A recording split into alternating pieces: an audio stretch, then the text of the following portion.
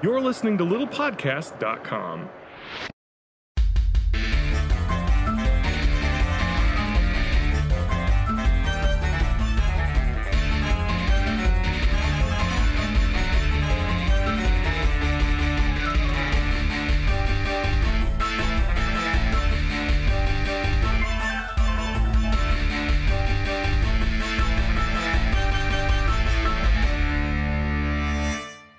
Welcome to Born in the 80s, episode 127. I'm your host, John Rowe, joined, as always, by my co-host, Lance. That's right, Lance. What's up? So, Lance, we took a week off. I was unable to record an episode without Lance, try as I might, for the entire week. So this one's going to be coming up probably a little bit earlier than they usually come up. But I wanted to talk about I wanted to talk about your absence. Well, I know I was on Rob Masashita's show. Yes. 10 minutes about your favorite movie. And I finally got around to listening to it. That. Yeah. And I think he's got a really great show. I do love his show. I listened to a couple other episodes, and he's it's a great host. Great idea, a great format. I love it. Mm-hmm. I went through a couple of them, so yeah. This plug, part of our network, Little Podcast Network. So there you go. You can check those out at littlepodcast.com. All the shows, all four of the shows are up there. So get on it. There's a show called Mad Stage Podcast, and that's like a local theater podcast for around here. The thing that I learned, and there's Running with Scissors, watching or listening to my episode. Yep. Was that my favorite movie that I was talking about? Yeah. The guy, Rob, actually knew more about it than I did. Yeah, I know, right? Because he knew the original so well. Yeah, that's true. Does he have one of those memories, though? He's an encyclopedic movie knowledge guy. Okay. Which is why it's perfect for him to be in that show. No, yeah, and the funny thing about that is that he tells you to pick your 5 favorite movies, and then he'll pick the one off of it that is, like, the most interesting to him. Right. Like, he's like, oh, why did you pick that? Like, for me, it was The Last Starfighter.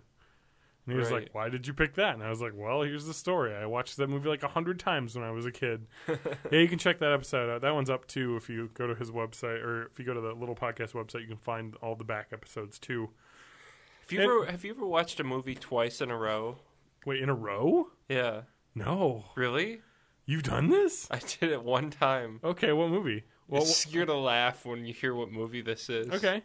Unbreakable. I watched twice in a row. Really? Yeah. I know Unbreakable. Now I'm just trying to think of what that movie is. That's the M. Night Shyamalan movie, right? Yeah. Okay.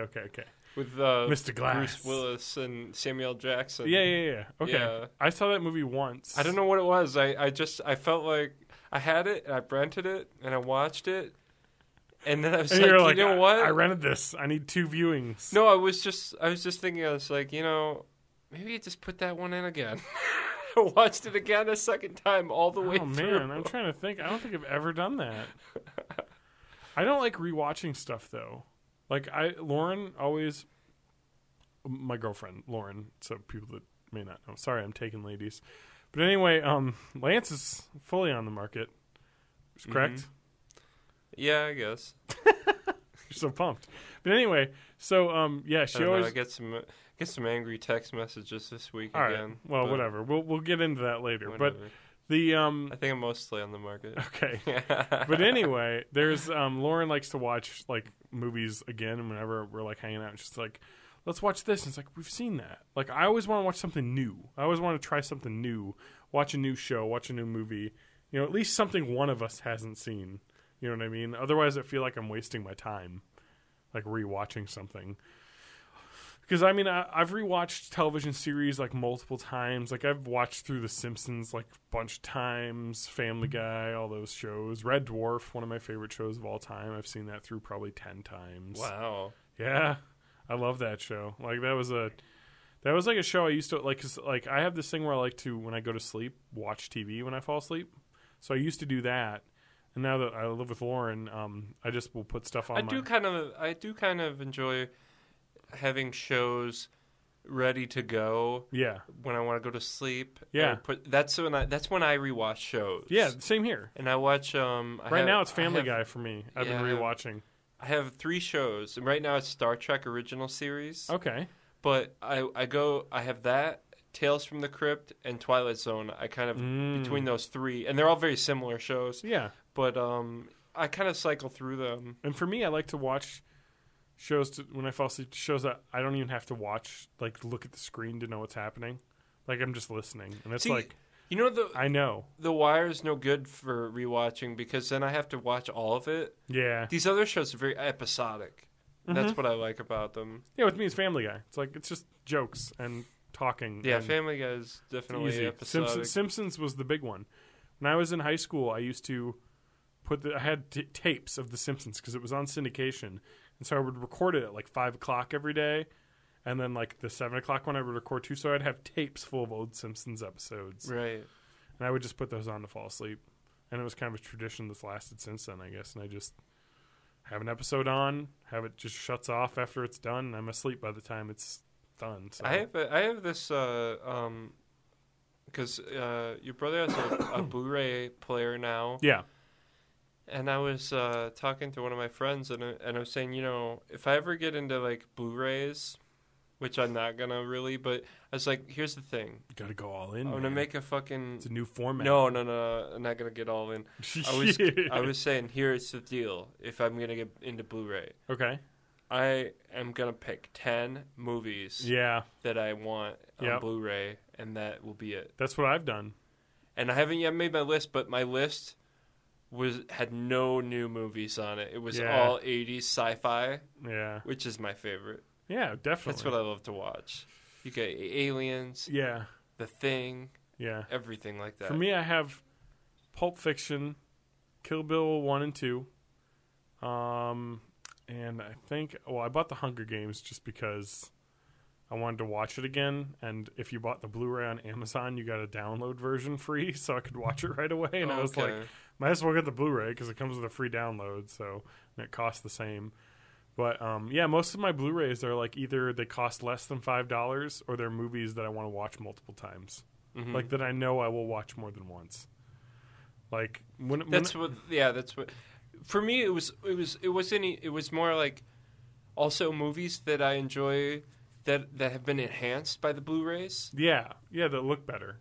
And some of these like it's the older movies that look better because you're seeing them on a big TV with the widescreen, and they've cleaned it up. Yeah, they've done some remastering. RoboCop's a movie that looks amazing on Blu-ray. That looks way better than it did in any version you remember. Oh yeah, for sure. And it has an uncut version too. Mm-hmm.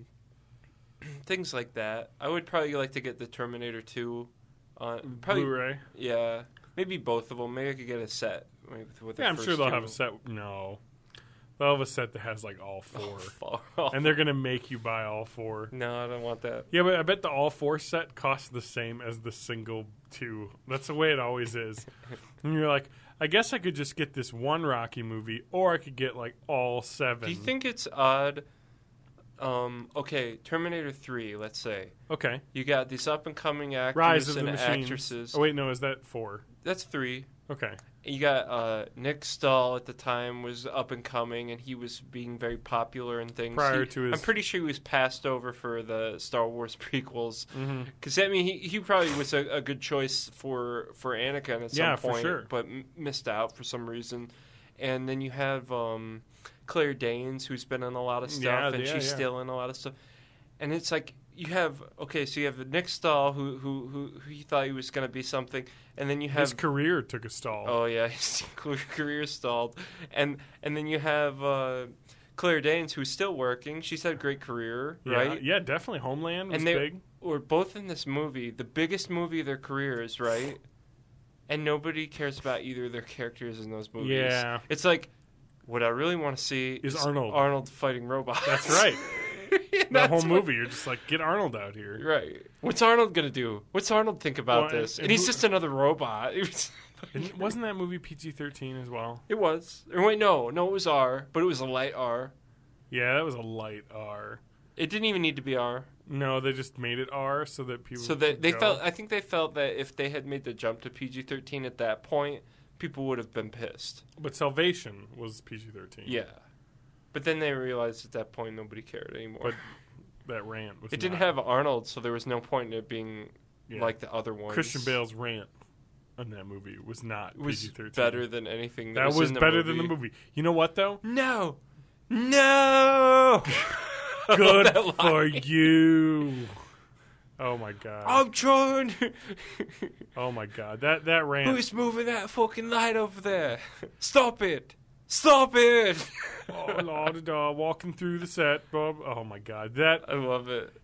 So we can thank the fact that they made that movie so that we can all listen to Christian Bale blow up on some lighting guy. Forever. On set. On Salvation. For like this fucking minutes. Terminator movie. Like he's getting into his character so deep for this Terminator He's playing movie. this character that's been played by 5 other actors. Oh, I know, right? It's not like John Connor is you still think of Edward Furlong, you know.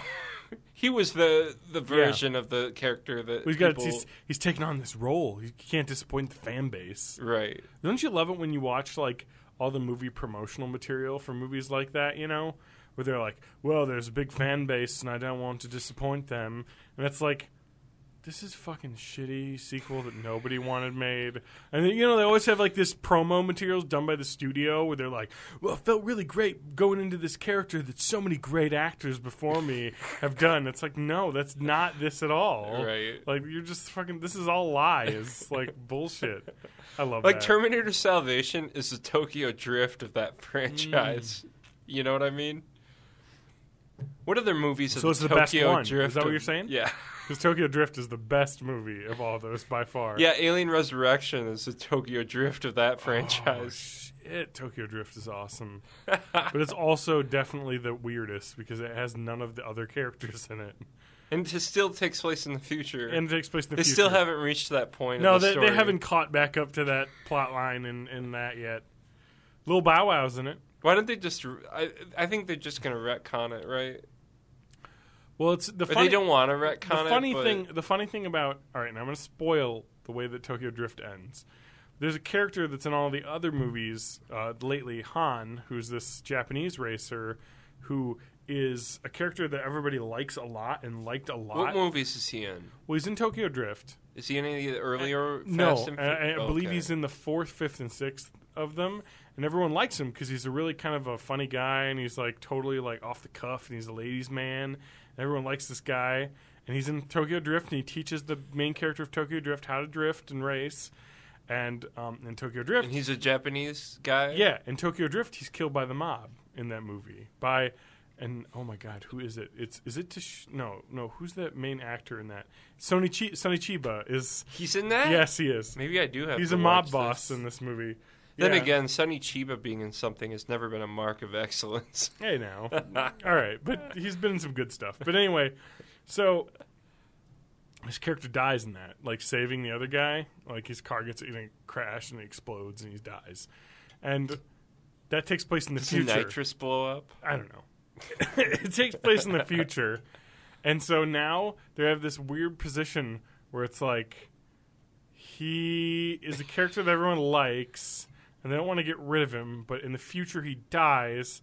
And then the character from Tokyo Drift, like the way that Tokyo Drift ends is Vin Diesel shows up and he's like, hey, I heard you're a friend of Han's. Like, I heard you know how to race. Hey, I heard you're a friend of Han's. What? You just sound like a drunken Harrison Ford. I don't know if that's how Vin Diesel... Do I? I don't know how to do... I'm trying to do his voice. I will say this. Vin Diesel has, like, the most impossible What if I do voice. a Riddick line? Maybe I can do it better. Okay, let me try one. All right. You're not afraid of the dark, are you? What is that? It's not even close. You made me laugh halfway through. Okay. Let me try a Vin Diesel accent. All right. I'm trying to think. What's some iconic... It's a weird way of talking. Diesel lines? He's like, get that carburetor. I don't fucking know. Get that carburetor. That's a fucking... Did you have carburetors in those movies? Oh, yeah, they fuel did. injected. Oh, no. He's got the fucking Hemi, man. He's got the old school Charger. The car would get old school blown the fuck off the street. That's the fucking biggest caveat of those movies is he's driving this old ancient 70s dragster. Piece of shit. And it's like this car will get annihilated by all these new cars. But anyway, so he's like, I heard you know how to drift or whatever. And then, like, that's how the movie ends. So it's like, oh, this character from Tokyo Drift's going to get folded into the other movies. No, because nobody liked it. But Han was new Vin Diesel back in the old days, and they just put him in which all of the new movies are taking place of now. So it's like weird. And then Michelle Rodriguez was brought back from the dead, I guess, in the newest one. So it's like, well, she's another situation where I think timeline somehow allows her to be in the new movies too. Well, they retconned her back to life. They could easily retcon Han back to life. By the way, that's not the first time Mishra's been resurrected in a movie franchise. I saw she was in the last Resident Evil movie. She was killed in the first one. Well, you gotta have your Mishrod. I like that though. I like that she's been brought back beyond all. Like, no one would think that character in either franchise would return, and she's returned in both franchises from the dead. You know what's interesting, though, about an actress like... She gets her head cut off, I'm pretty sure, in the first one. You know what's interesting about an actress like Michelle Rodriguez? Is that she gets work. Like, how? Like, what skill... She's not particularly good. She's not bad. But it's what are we grading here? I think as far as acting goes... She's fine. She's like a 6 out of 10 or 7 out of 10. Yeah. Attractiveness, she's like probably what, an 8 out of 10? Yeah. It's like what? There are so many better people that they could be putting in these movies. She has is somebody like, oh, I got to go see this Michelle Rodriguez movie? Well, no. Nobody. But how is she getting in movies? When you make these other movies, you need a Michelle Rodriguez type. Oh, okay. You're saying that she's a little bit of that Hollywood magic that they throw into the film? She's a woman that people believe could kick some ass. And that's what stands her apart, I believe. Okay, you know what? I will buy that. That makes sense. Because she does beat some people up time to time, and it seems like she seems possible. I wouldn't even be surprised I bet if we could interview her, she's probably beating up grown men. Yeah. Well, she's definitely making out with ladies in the sidelines of a Knicks game. All right. If you got a problem with it, she's going to take it to you. You got to see. Look up pictures, everyone. Michelle Rodriguez, Knicks game. She's blasted off her ass with alcohol and making out with some lady that, like, she's not even gay. They were just friends hanging out and making out at the game. Who knows? Dude, if I was hanging out Really? You don't think she's gay? I thought that was just a move where she was like... I just assumed that... I mean, why would she be making out with another woman? Drunk chicks make out with other women all the time. Oh, come on. It happens. But she's probably both or this lady she was with is this, like, socialite. It's her girlfriend, right? It's not her girlfriend. Just a friend. It's a piece of ass for her. Whatever. I don't know what Michelle Rodriguez is up to, and I don't really care if she's into that. Whatever. But she's wasted in those pictures, and it's hilarious looking. No, but she was in Avatar, and she wasn't bad in that. She passed off as a pilot. Oh, yeah. She did an all right job. Well, of course. You know what I mean? Wait, who's the villain in that? Is it Chris Cooper? No. It's that guy from the Johnny Depp movie, Public Enemies. I wish it was Chris Cooper, because that would be awesome. They could get him for the next one. An older version? He dies in that. Well, whatever. Chris Cooper's not dead. He wasn't even How in the it. fuck is there not a sequel to Avatar at this point? Well, because it's James Cameron, and he's taking, like, fucking 10 years because that movie was, like, made $1 bazillion, and they're like, it's like Cameron. They've been working on him, though. They have been? It's a situation where... You wanted to do 2 movies at once, and they didn't have the scripts and everything, and you're going to get 2 Avatar movies back-to-back, probably like 2015, 2016. That's one of the few movies... That's what's going to happen. That's one of the few movies Matrix. I saw twice in like theaters. Matrix, you saw The Matrix, it was like 6 years before the sequel. It took forever. Yeah, it took them 6 years to reload. What's going on? Matrix Reloaded. That was a mistake, too. They should have just done one sequel. But then again... The Matrix sequels, I mean, I think we can both agree they're the best part of the trilogy. Oh, my God, yes. I mean, of course. There's so many great shots. I mean, what can you say, though? How can you like the first Matrix movie and not like the second and third? Do you know what I like? They're the same thing. They're the same thing. It's all like a bunch of, like, rampant motorcycles into buildings and shooting things in slow motion. What... They're like, oh, that's terrible. It's like, oh, what's terrible now? Well, did you not see the first movie? You know what's hotter when this happened constantly? You know what's hotter than Carrie-Anne Moss? A 6 years older Carrie-Anne Moss. Well, that's not true. 6 years farther into middle age. That's not true. Carrie-Anne Moss. Yeah, that was one of those things in those movies where you're just like, is she still hot? I don't... she's looking like a mom Like the now. Matrix trilogy, though, is like the best. No offense to her, but she's not the sexy, like, latex wearing, gun shooting sunglasses lady. She looks like she could take the bus to school and pick up her children. But I don't know. I think though that those movies might be the best bad trilogy of movies. Like, they're just fun. You just put them in. Let's watch a Matrix. You watch Matrix Reloaded, and we were watching it. It was hilarious. And fucking Morpheus takes on like a freaking semi with a samurai sword at some point. It's incredible. I just enjoy the distinction that some people say, "Oh no, it got bad with the second one." It's like, come on. No. It was always kind of bad. It just decided to go and naturally evolve to its next step, which was more ridiculousess. Right, and the third movie, which is even more ridiculous. Yeah, I mean, fucking A, whatever. I thought the last fight scene was pretty cool at the end. I don't know, I had fun. I mean, I didn't hate it. Are they? Do these movies belong in AFI's top 100? Probably not. No. Maybe the first one. No. Just for what I don't know. I like that first one. I feel like it holds up. I mean, I like them all, but I mean, then again, if I had to pick 100 movies better than Matrix, maybe I can't do it. Maybe I get to number 60. I start putting Matrix sequels in there. Oh God, I don't know. You. I feel like you've seen enough movies to hopefully not stick in some Matrix sequels. I could put at least 20 Clint Eastwood movies in the top 100. I'll pad it out. Those Clint Eastwood movies are great. What about the Star Wars trilogy, Lance? Ooh, what about it? Where would you put that in the top 100? You put that in there? I would definitely. Yeah, I'm trying to segue here. We're talking about this because I went through and I watched all 6 Star Wars movies. What spurred this? Well, I was hanging out with someone who had they had the original trilogy, and we have something to watch at her place. And so you're watching Star Wars with a lady? That's right. She'd never seen it? No, she was a big fan, but I didn't know. You find yourself a catch there. And wait, she's big, and then she tells you, she's like, I'm a huge fan of the Star Wars trilogy, and I'm an even bigger fan of the original trilogy of the fucking prequels. And you're like, oh Jesus. Anyway, but Attack of the Clones, baby. So yeah, I watched the trilogy, and it was the original trilogy without the special effects. So you watched the original? Was that on DVD? Because I don't think those are on DVD. They were like pirated DVDs.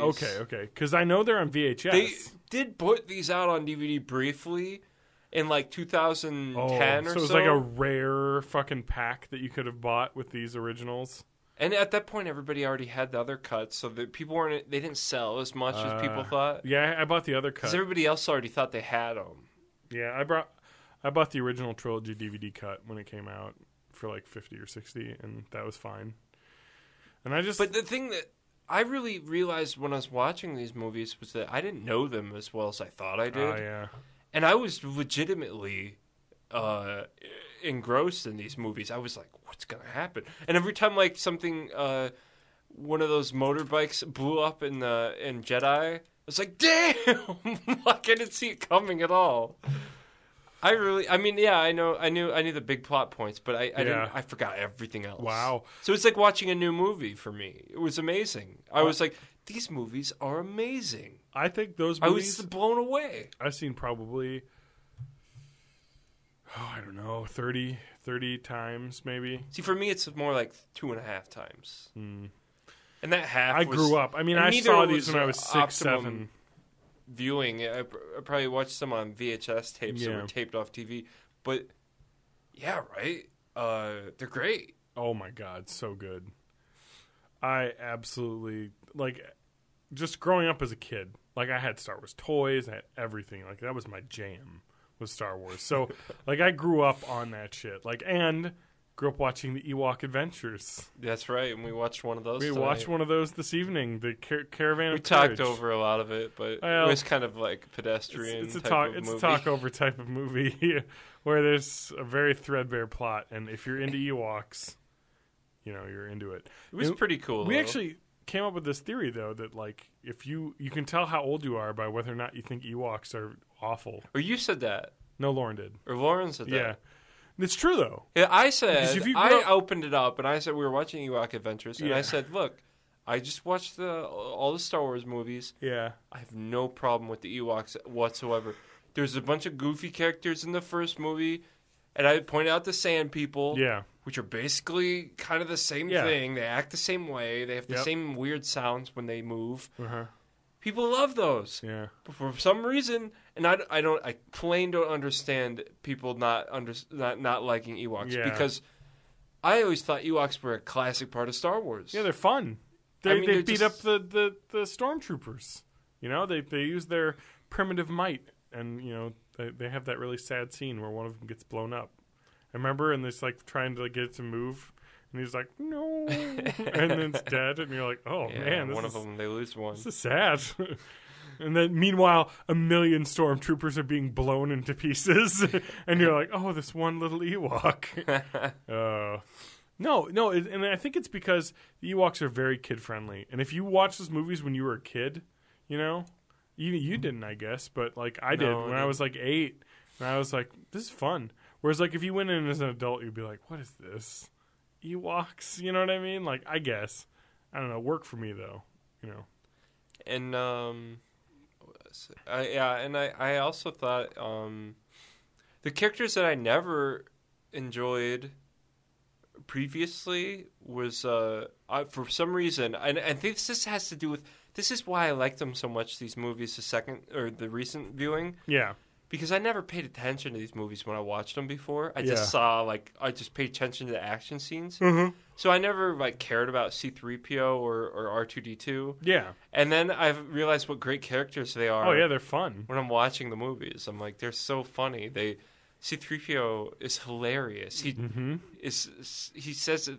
He is wrong 100% of the time. Yeah, that's right. But he is so positive that he's right. Yeah. And R2-D2 is talking to him back, and I think it's such a great relationship between the two droids. Oh, and it totally is, too, because, you have that, R2-D2 does this little beep, boop, beep, and then, C-3PO's like, no, I'm not stupid, and it's like, oh, he's calling him dumb. Oh, that's funny. That part is great. Yeah, you figure it out. It's just great. It's like you can tell R2 is just giving him sass back, and you're just like, this is great. And he doesn't get it at all. He's a sassy little robot. Oh, I love those movies. I mean, that is my childhood right there. I can't even point out. There's so many. And you know what? And Jedi is the one that I think the internet. It's the internet that spawns a lot of the hate for Jedi. Yep. Which is totally undeserved. I mean, most people watch Jedi and realize it's a classic. Dude, there are so many great lines in there. Remember when they're trying to get away from the fucking not the Death Star, when they're in the Imperial shuttle, and they're like, oh, I hope this code works that we're doing, and they're like, what do you do? I don't know. Fly casual. There's great lines in that movie, and there's great scenes. That the space battle with Admiral Akbar, it's a trap. All that shit's awesome. My moments that stood out in that movie specifically, because everybody knows the first two are great, but then there's some people that want to shit talk the third one or say it's not as good. But it's almost just as good as the other two. Exactly. The other two are so good, though. Right. But this one and it has the start with the Jabba's ship and the fight there with Boba Fett. Oh, man, that movie starts so great, too. I also love Han giving the Falcon back to Lando for that last mission. Mm-hmm. And that weird gross mouth take care of her. And And that was funny because, you found out in the second movie that he won the ship from Lando. On Lando a card game. In a card game. And I'm sure Han wasn't dealing from the bottom of the deck. Yeah, exactly, right? Yeah, right? He's totally stole it. He's a smuggler. And the other thing I thought was really great, I love how the movie is, there's this whole plot going on with that Endor planet, right? Yep. And they explain everything. I don't have to go into that again. Yep. But in the midst of it all, you have Luke and Vader and Sidious, and it's like a big dilemma, and the whole point of the movie is that, to me anyway, is Sidious is saying, okay, you think you know something, right? what if I kill all of your friends right now? Will you then join me? Yeah. And he's like, no, I won't join you. And he's like, and now I have done this. And it was the movie on the planet Endor. It was directly impacting his thought process. Yeah. I thought was great. And it was this whole dilemma, and it was 3 players, and the forest moon of Endor. And the thing that Sidious takes for granted is that Vader could also change his mind, which he never thought. Yeah, totally. I love that. That moment is great, though, where Luke's getting electrocuted like crazy by Palpatine, who's lost at this point because obviously the shield got down. They're losing fight out there with the Star Destroyers. Luke's still not turning. He's kind of just shooting lightning, and his fucking dad, Darth Vader's like, fuck this shit. Right. Like, this guy's awful. Like, right. Why am I doing this? Like, it's this point where he just realizes he's being evil. And you know what? And this is where I maybe start opening up discussion into the prequels. But there is a scene in Revenge of the Sith that is identical to that. Yeah. When he says he's got Dooku with his hands cut off. Yep. And he's got the sabers on his neck. Uh-huh. And he looks at him and he's like, kill him. Mm-hmm. And he's like, I don't think I should. And he's like, do it. Yeah. And you realize he was like, look, you're more powerful than him. I don't need him anymore. Just get rid of him. No, yeah, totally. And that was exactly what's happening in Return of the Jedi with Luke beating Vader in a battle. And then he's just fucking kill him. Yeah. And Vader didn't like being tossed aside like Dooku was. Yep, That's totally. what I've started to feel like. When I love that, I just love the fucking... I just love that this is a Star Wars podcast now. Just to let you know. In Attack of the Clones, when Dooku and Yoda fight, it's 2 700-year-old men fighting. Yes. I like the weird. I love his bent lightsaber that he has. Dooku's got like the curve. I like on those it. creepy smiles that Dooku's doing during that fight. Oh yeah, and his like crooked bottom teeth. Yeah. And he's like, ha. He's creeping you out, you know. He's doing a good job. I need to go off and record the voiceovers for a Rhapsody album now. Yes. If you listen to Rhapsody, you will understand. The fire and the flames. Oh my god. To the fire. That guy. I know that song. Is awesome. I love him. Like Christopher Lee, he's like pushing 90 now, right? He's fucking old.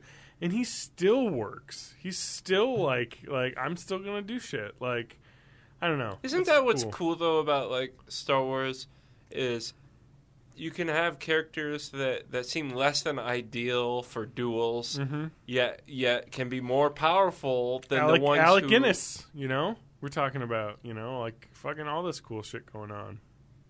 Yeah, I mean... Emperor Palpatine's old, but he still can, you know, beat up Luke a little bit, you know? He's got the lightning. Well, yeah, you can't... The Force lightning is deadly. Yeah, or Sith lightning. Oh, I remember that. Yeah, and they have, like, that lightning animated. There's that moment where he shocks him, and the lightning you see in his teeth. Right. And you're just like, ah! Jesus! That would hurt so much. Like, you can feel it in your teeth, just that electricity. And so you said you watched the prequels, too. Yes. And what were your thoughts?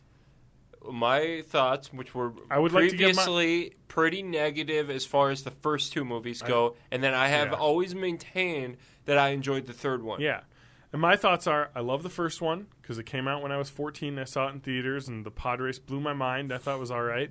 Second one, I saw when I was in, like, high school, and I was like, this is kind of lame. Like, not a lot happened. It felt like a bridge movie. And the third one, I was like, oh, it's pretty good, actually. They did some cool fight scenes, and... They moved the story, and Anakin became evil, so it was all good. But and my opinion was interesting, but yeah. Well, here, okay. My opinion was the first movie. It was all right. It was like kind of like messed up a little bit. There's always the bigger fish. There's so many great lines. I did want to mention. Yeah. Did people think? I remember hearing something about Jar Jar Binks' outcry. Qui-Gon Jinn was a great character, by the way. Yeah, I liked him. Oh, he's awesome. Anyway, continue. Sorry. And and they didn't want him to take on the apprentice, but he did, and everything. Yeah, it was really cool. I also liked how he kind of he was when kind he died. Like the last thing he said, he's like you need to take him on as your apprentice, which I thought was really cool. Well, I just like it because he's like the loose cannon Jedi. You know what I mean? He's like I always think of Jedi as like, and then you find out he was trained by Dooku, which is interesting. Yeah, I always thought like Jedi were like priests basically. Because they live in this weird celibate order and shit.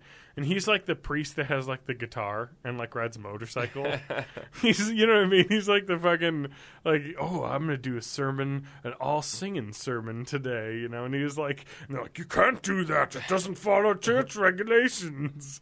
You know, that's what he's like though. Like, and you know, he's like, don't fight him. And he does. And he's like, we can't take this kid on. And he's like, we have to, you know, and it, you know, ends up equal. And he will bring equalizing to the Force. Little do they know is because he will bring evil to the Force and wipe out most of the Force users. Because there's not balance if it's all good. Exactly. No, and that's what they didn't realize. Right. At the point. Anyway, but I'm sorry. But he probably, if they hadn't gotten him, he probably just would have been bad the whole time. Because, I mean, he grew up a slave. Yeah. If they hadn't gotten him and trained him, he would just be eventually. Some Sith would have found him. I guarantee it. Palpatine would have heard about it. Palpatine would have found him, of course, and he would have just been pure evil all the way through. Yeah, I'm not saying just because you're a slave you would be pure evil. I'm saying he had that. A big major part of his character was that he had that hatred for the people who kept him and his mom. Yeah. As slaves. And that was never going to change, no matter what. You know what I didn't get about that? So he gets to go free. His mom's still slave? Yeah. Like, Padme couldn't have swung a couple hundred fucking quatloos or whatever it is to, like, free her? Like, have her go work at a gas station. Yeah, what the fuck? Like, they could have brought her to Coruscant and had her, like, work as an aide or something. Like, what the fuck? Like, buy him off Watto. And I thought about this, and I was wondering about that, too. Mm-hmm. And I guess the thought processes on that is that the Jedi are so... They take you from your parents when you're young anyway. Yeah. To the point where they gotta be cut off. Literally don't care. And they don't... You devote your life to the Force. They should probably have bought her and had her live somewhere else. Safe, at least, right? Right. But instead, it's part of their arrogance, too. They're kind of arrogant in their own ways, I think, because they think they should be celibate and you shouldn't have any family members to tie you down. And I think that's kind of arrogant and kind of odd. Yeah. But it fucking burns them, you know? Like, there's a couple moments in that. So when he finds out that she's been, like, killed by Tusken Raiders, and then he rescues her, and it's like that great Star Wars thing that happens, like, her now that person's there, she's has no more will to live. Yeah, she's able to die. It's like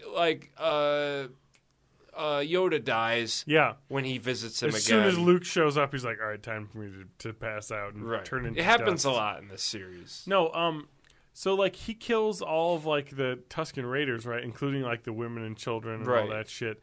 And it's like, but they don't show that. No, they show him kill like 3 of them, and then they cut away. Yeah, and it's like, dude, show the whole fucking thing, man. Like, well, it adds a little bit more weight to it, you know, when it was just like, there was still plenty of weight. Well, they were still trying to, like, he was still a good character, though, for the rest of the movie, other than that. Until the third one, where he murders children for some reason. Well, there's a bit of a snap that happens in that third one that, I know, but it's like, you don't go from, like, okay, maybe I agree with this guy a little bit about some of his ideas about the Force, and now the Jedi are kind of limiting us to let's murder children. Right. Because there's that scene, it's like a fucking horror movie, where he like comes up to the little kids, and he's just got his lightsaber, and he's like, and the kids are like, huh? And it's like, he killed all of them. And you're like, oh my gosh! I'll say this, though. That's horrifying. The reason I think that's still a great scene, though. It is a great scene. Is because the younglings, as they were, the younglings... He murdered younglings. Still look up to him like he's... You know what I mean? Yeah. He comes in and they're like Anakin. They're like, Anakin. It's great to see you. Hey, guess what? You're all going to die now. And it's like, whoa. oh shit! Like what? Like the prequel movies are a story about like kind of the hubris of the Jedi and of the Republic, and how even if you have things going your way, it doesn't take much. Yeah, it doesn't take much for you to fall, and they fall hard. Oh yeah, oh my god, quickly, hard and quickly, and irreparably. Yoda and Obi-Wan just hide for 20 years, basically, because they lost so badly. There was no point in them like trying to do a resistance or anything. Ewan McGregor in 20 years turns into Alec Guinness somehow. I could buy that, right? 20 years? Maybe 40 years. 40. That's an issue. How old was he in the last one? He was like 30, right? It's like, yeah, but fucking Alec Guinness is not 50 in that fucking movie. Anyway, yeah, the time dilation a little bit, you know, when you go off on your own, you age faster, maybe. I don't fucking know. Even though Yoda lived to be like 700 or whatever. Who cares? Or when you spend all your time talking to Qui-Gon Jinn's ghost, you age faster. That's true. Hey, Obi-Wan, what's going on in the sand desert today? Qui-Gon? I would like to see them in the new ones. Briefly, I don't want to talk about the new ones too much, but we can talk a little bit. I mean, they've rumored to be starting them. They've got the principal cast pretty much together. I would like to see the old process of how lightsabers are made, finally. Yeah. But other than that... there's a crystal. That's one thing I know. Is it a crystal? There's a crystal in there. Okay. I know this from multitudes of books, games, Star Wars comic books and shit that I've read, because I know all the extended universe, my friend. Like, I was way into that in high school. The thing that's really great, though, about, like, all of the movies is that, and I didn't, you get the whole story, now you can watch them all. And, I mean, I could have done this 10 years ago, and I didn't, because I thought the prequels were bad. But the reason I thought they were bad was because I didn't watch them in sequential order. Like, they were weird to watch once every 3 years. And if you didn't refresh yourself with a previous installment, it could get confusing. You're tempting me to watch Phantom Menace now. I'm telling you, you're going to watch it. You're going to watch the prequels. Yeah. I'm sorry, you also had a question, something you want to say about Gungans as well. So Gungans? Yeah, you said you were going to talk about Jar Jar Binks a little bit. Oh, right. Yeah. I cut you off, and I didn't want you to lose that track. Okay. I remember hearing something about, did people think that Jar Jar Binks was racist? Yeah, I guess. Because that's a stretch. That's a far stretch. It's a bit of a stretch. Because here's my logic behind the reason that, first of all, there's no way George Lucas is a racist at all. I don't know. I saw that Mad TV sketch. It was funny. That sketch is amazing. Will Sasso plays him. But the language that Jar Jar uses is in no way, shape, or form. Yeah, it's not at all. It is not the language of any group of minorities. No. It's insane. Like, the way he talks is insane. Yeah. He's just, like, crazy. I don't know what he speaks Gungan is what's going on, you know? He yells really loudly. He's more of a cartoon. He's basically a cartoon character. Like, he yells, he flaps his tongue, and he's crazy. Like, I never understood. He's not a good character. Yeah. He's annoying. He talks too much. Yeah. He's kind of like that third the Chris wheel Tucker type of of the alien race, if you will. Sorry, Chris Tucker. I actually like. But he's Tucker. not like, yo, what's up? What is he? Turn to Andrew Dice Clay? Binks. What's going on here? Oh, there's Gungans in here. Oh, face down, ass up. That's the Gungan way. Oh my god, the Gungan way. Fuck. What was up with Boss Nass? So Boss Nass is like a Gungan as well, but he's gigantic. I never got that. I don't even know who he is. That's like the boss of the Gungans. Remember that big guy? Yeah. Are they the same? I guess. Well, it's like when you go to the Wookiee planet and there's like a super badass Wookiee. Yeah. And it's like he's in charge. So you're just saying that one that's all the braids and stuff, and it's like, yeah, he's the badass. I think in that movie that they said that's like Chewbacca's father. I think, right? Oh, okay. Is he running that planet? I believe so. Yeah. So it's like, I think they make reference to like that as like Chewbacca's family member or like relative. So you're also, like, oh yeah, Chewbacca. The trilogy The originals. Yeah. One final thing about them. I fucking love. I don't know what movie this is. There's a shot where Han Solo is walking through a hangar, and Millennium Falcon's being repaired. Yep. And Chewbacca is sitting on top of it with a welding torch. Empire Strikes Back. I love it. Yep. Just the visual of Chewbacca with a welding mask. Yeah. And the thing. And they get into a fight, and he's yelling at him, and he pulls the mask thing up, and they fucking have it out for a second, and he calls him a piece of garbage or a furry. Or laugh it up, fuzzball. Right. That's that line. That's right part's there. Hilarious. Oh my god. Oh, that stuff is so good. And that movie, for the scenes between Leia and Han in that movie are just incredible. Just the tension between them, and him being that scumbag scoundrel. I know the originals are better, but what I was saying was when I watched the new ones, I wanted to watch them with an open mind, right? With an open mind. Yeah. And even when there was cheesy acting and stuff, I tried to still get into the scenes. Mm-hmm. And I thought there was actually some good stuff in there if you watch them that way. I honestly think I've seen Clone Wars. The last time I saw it was 2006. It's been so long. There's some great stuff with Jango Fett and Jango and the Clone Fett, Army. Unchained. Yeah. He fights a Mandingo. Oh my god, Jango. That was great, though. In the next one, they can't have Boba Fett, though. They gotta have a new, a descendant of Boba Fett. Yeah, Boba Fett. It's been 30 years, even if he survived that thing. Oh, they have Boba Fett. Oh, they have Boba Fett. The part 7? Oh, yeah. It's gonna be a new one. Dude, he was being digested by that fucking Sarlacc, dude. It's like Boba Fett the second. Well, in the extended universe, Boba Fett fights his way out from inside, and he fucking. But as far as the movies are concerned, they should probably just have another Fett. You know what the worst part about Boba Fett is that he's got this crazy, fucking children, or I don't know what it is. They love Boba Fett somehow. But all you see of Boba Fett in the fucking movies are him, A, talking to Darth Vader in Empire Strikes Back, B, kidnapping Han at the end of it, and then in Return of the Jedi, him being immediately killed, in hilarious fashion. His jetpack gets attacked, and he flies off and lands, and then is eaten immediately. And it's how is this Boba Fett? Because he's Boba Fett? Boba Fett's here, and then Boba Fett's immediately taken apart, and it's is this guy's and he's got this badass reputation somehow. And how do you where do you get that from? I tell you, I think it is because the mask. For one. Yeah, but also that scene when Han is trying to follow him, and he turns the corner and thinks he's following him, and he just gets shot at, and I thought that was really cool. But that wasn't it. When he hits the jetpack in Jedi, it's I forgot he had the fucking thing on him. Yeah. And I was whoa! I was blown away. Yeah. Jetpack. I was instantly, jetpack's one of the coolest things you could think of to have in that universe. That's very true. And nobody has it. Badass. It's the jetpack. It's the jetpack and the mask. The laser blaster, he needs another weapon, I think. Well, in all of the other fiction, he's got. the laser blast and another, blasters. maybe 2 guns he could have. He has usually 2 pistols he's shooting, so that's pretty badass.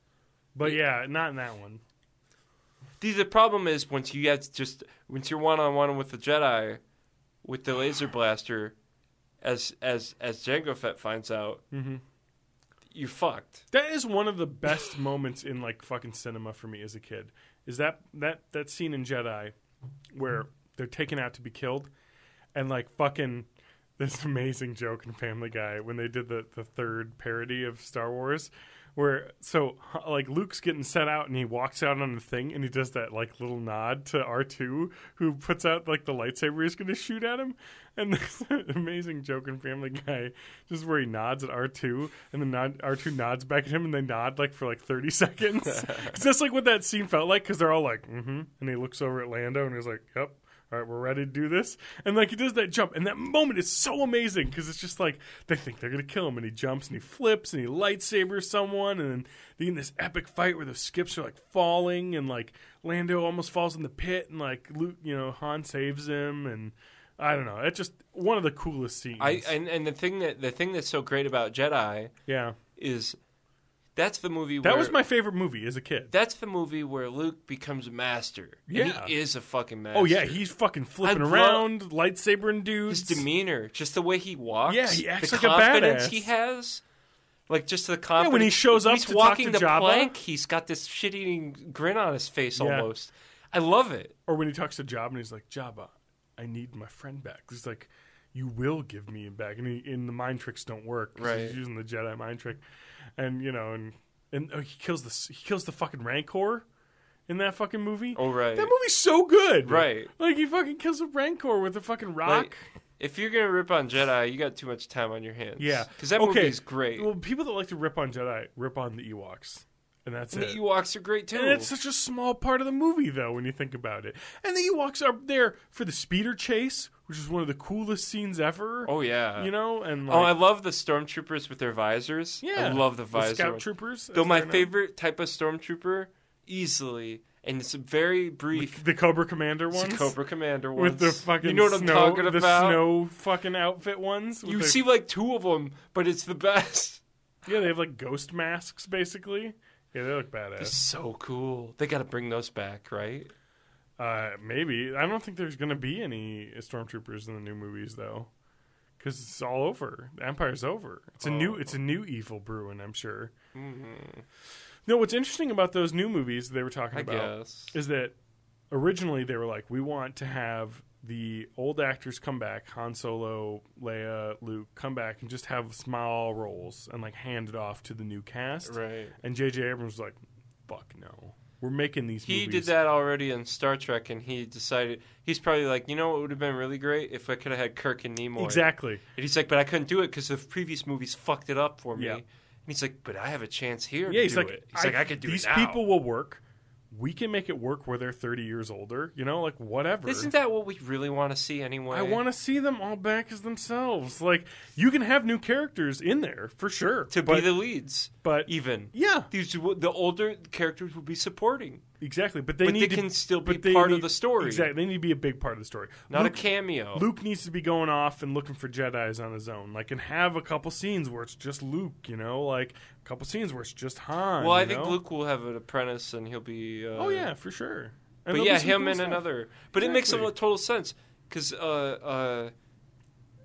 yeah, it's... You give Luke his like age, like an Obi-Wan Kenobi role in the preview ones, you know? And like, he's in a ton of those Star movies. Wars is a series where, like I was saying, you had an 80-year-old Christopher Lee versus, like, Yoda, who was, like, another, like, 700 years old. And it works. And so there's no reason why Luke and Han and Leia can't work in the new movies. Exactly. You just have to acknowledge their age and say, and so around what? That's what happens when you get old. Yeah. You still run shit. Right. You know, the fucking Empire if you were is gone. If you were trying to shoehorn Luke into being the star again, then you would be making a mistake. But with him being an older Jedi, it will be good. Yeah, medium roles, you know? Though I was going to say, the one thing that makes me a little nervous is they are losing that... do you think that if they have questions, they call up George Lucas and they can ask him? Like, or does he have nothing to do with these? Because that would be very useful, I think, to find out, like, oh, I just want to make sure... I just want to know what your thoughts were on this if it comes up. You know what I mean? I guess we're in uncharted Star Wars territory. I'm not as 100% with you on this because of all the expanded universe stuff. I know, but there's so much that Lucas didn't write that's like canon. Wouldn't it be good though to know what he thinks though about things in the movie? Yeah, he's gonna say Han shoots last. He's gonna say throw some CG. Well, those are bad decisions. Throw some CG dewbacks in there. Let's get some fucking extra X-wing shots. Let's have Jabba talk to him in CG again. Like, no, I don't know. But the thing is that the movies have so much cohesion now as they are. Yeah. That I'm just a little worried. I'm like, I wish that they could have like a red phone or something to call George Lucas. Well, I think one of the just to like on the big stuff. Yeah. Where like, would this happen? Like, could we do this? Yeah. I don't know. I just wish they would like if they would have the opportunity to. But I'm sure he has nothing to do with it. He's done with it. Oh yeah, he handed it all off. You know, $4 billion. The new ones, I'm sure, will inject action and some other things that have been. There have been action in the other movies, and there are a lot of great lightsaber duels in the prequels, but I feel some great chase sequences, some gunfights. I mean, there's some stuff. The new movies are probably going to excel in ways that the other ones didn't, as far as drama and character development, which I thought was still pretty. Yeah. But you know what I'm talking about. No, totally. Acting sometimes was subpar, or worse even. Full of Academy Award-winning actors, though. Those films. Yeah, right? Yeah, fucking, what's her name? Natalie Portman. She won an Academy Award later. Samuel L. Jackson. He won one, right? He had to have one. Fucking, even if he doesn't, he deserves. I'm just going to pretend he has one. I think he did. Did he win one for Pulp Fiction? I think he might have. I think the Pulp Fiction didn't win Best Picture, but I think he did win for Best Actor. Probably something. Even if he doesn't, we know he's Samuel Jackson. We know he's caliber. He doesn't need Academy Award. No, he doesn't need awards. We know where he stands in acting ability. Christopher Lee no, but we know he's great though. He's a great actor. Yeah, I mean, you got all these classic acting people. I mean, in these movies, who's going to be the villain? It's going to be interesting. What is going to be the plot of these movies? Yeah, that'll be fun. Well, the original, and it's only a year away. Yeah, the original, the original continuation of Star Wars was the Thrawn trilogy, which are amazing. They're written by, and I can't fucking remember the name of this guy. He wrote these awesome books. Timothy Zahn wrote these awesome books. Those 3 books, amazing, and they're like immediately what happens afterwards. And it's Luke's looking for people that got the Force, so he's going around to all these planets. There is one general. And were these based on story outlines by George Lucas? No. They were just written. These are written by him. Timothy Zahn, but these were approved by Lucas. Do you ever hear these rumors that George Lucas has written like outlines or something for 7, 8, 9, but he never did them? I always wonder what's going on with those. I have no clue, but so in these movies, Luke's looking for new Jedi. Han and Leia are dealing with the fucking fallout with like Corellia and all this shit going on, and Coruscant and the new government, and she's like leading it now, basically. And it's just interesting because there's this Admiral Thrawn, who is this rogue guy who was way off when the Death Star blew up, and he's like, you know what? I'm keeping this going. You know what I mean? I got my fleet, and he was like the fucking fleet. He was like the fucking Rommel, like the fucking crack team of the best fucking Star Destroyer pilots. When people started to split off, yeah, and go their own ways. He probably executed a few people and set a new standard. And said, "Look, he was the leader. Basically, we're staying together. Goddammit." It. Well, and he finds a kind of a crazy Force using guy who's kind of Sithy a little bit, and they kind of run their own shit. And they find these dreadnoughts that were supposedly hidden somewhere in space, and they're these terrifying, like huge, like bigger than Star Destroyer ships, and they're like blowing up worlds. All of the and Star stuff. Destroyers. It's great, and the Super Star Destroyers. And like he's this tactical genius, and there's all these like crazy, like I don't know. There's just so much like tactical, like he's like trying to. It's like a chess match between the Republic and him, and he's so smart, and it's just a great book series. But they can't do it because it takes place immediately it's been too after. much time. Exactly. Passed. So it's like they have a new story. Mm-hmm. Yeah, there's no way they could do that one. So and that's fine. Yeah, but they can use some elements from that. I mean, obviously, it'll have to be 30 years later. So Luke will have already set up his Jedi school, which is another trilogy that takes place after that, which I've read all of them of as well. I've read every one of these books. That makes sense. And yeah, then those totally work. I mean, and it's Han and Leia's son and daughter, are Force users, and Luke trains them. And I can't remember. It's one of the two is a little bit evil-y, so. It's kind of interesting. Yeah, one of them's got to be bad. Of course. There's got to be something to go on in the future. And there's going to be some bad guy, I'm sure, and it'll be great. And I'm sure they'll do a great job because I trust J.J. Abrams. It's tough to say. I know people really hated that Star Trek Into Darkness for some reason. I liked it. Right. It was good. Yeah. I mean, it wasn't like Star Trek good. Like the first movie? No, not the fucking 70s Star Trek. I'm talking about, like, the first remake. Yeah.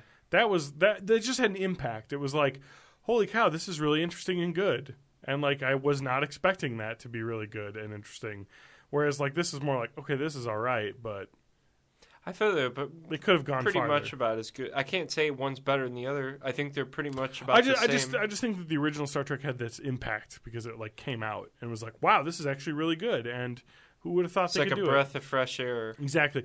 Whereas the fresh air wasn't there anymore. But I still thought I really liked the second one. I don't know. Benedict Cumberbatch was good.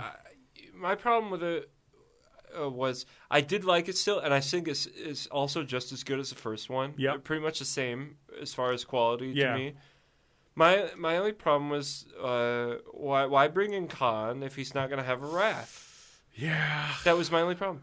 It was more like a Space Seed remake. Yeah, but it was a big problem.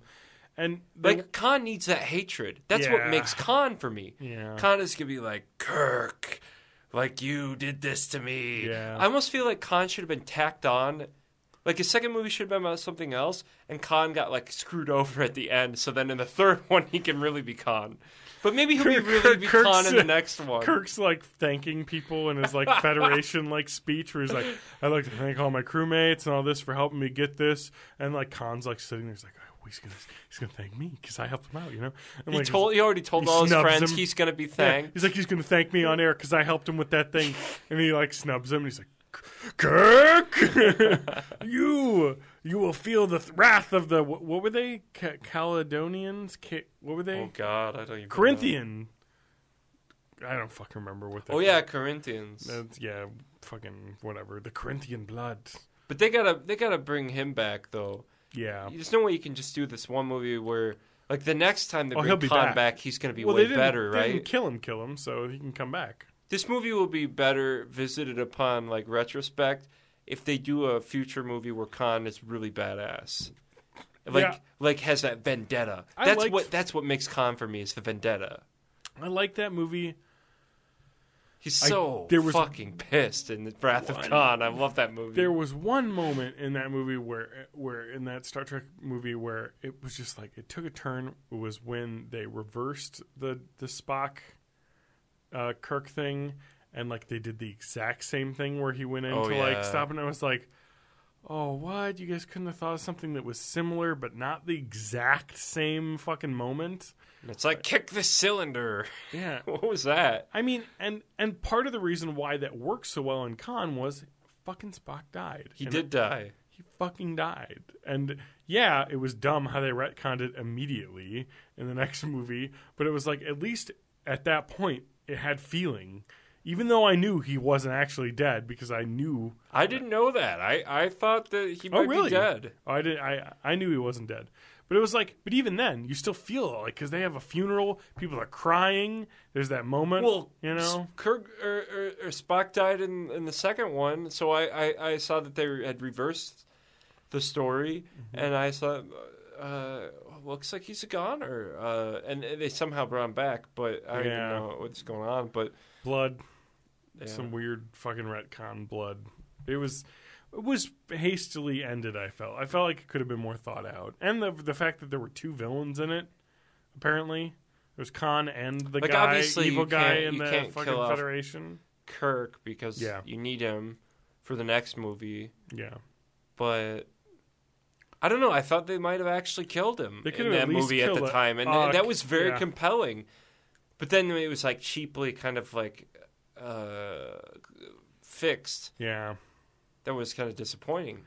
Yeah, there was like an antidote or some. It was like I've got the antidote. You know, like how can you be alive again though? You dead? Yeah, I don't know. Can we give that to old Kirk when he died from that one bridge? The bridge that fell or whatever. Oh yeah. I forgot about that. Let's go inject him with some of this stuff. I don't know. Yeah. Too bad they can't ever get Shatner in these movies, huh? That'd be cool. I know. Does he just not want to? Or oh, he wants to. Really? They won't. They're like. No, he wants to, but he wants to be as Kirk in a major role. He's saying. Oh, at this point, I think he would take anything. Yeah, well, that's what he said at first. But then it's like, okay, well, at this point... How is he going to be Kirk in a major role if there's already a younger Kirk that's doing everything? But, no, I think that... Spock, what's going on?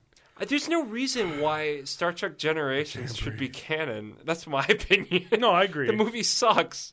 Yeah. It's not even numbered, first of all. Which one are you talking about? Generations. Hey, that's canon. The one where Kirk dies. That's canon. It doesn't have to be. He's fucking... Dude, we all know Christopher Pine is going to die after riding a horse majestically, I might add. And chopping wood. And chopping wood. That fucking movie. I loved that movie when I saw it, just because it meshed the two casts together, and that was really cool. But it was also kind of lame when I look back at it as an adult. I guess I was a kid when I saw it, so I that's like the thing, man. You got that kid filter on these movies, and you let a lot of the shit go by. And when you watch it as an adult, you're like, it's all really? right. It's not the worst movie. It's no Insurrection.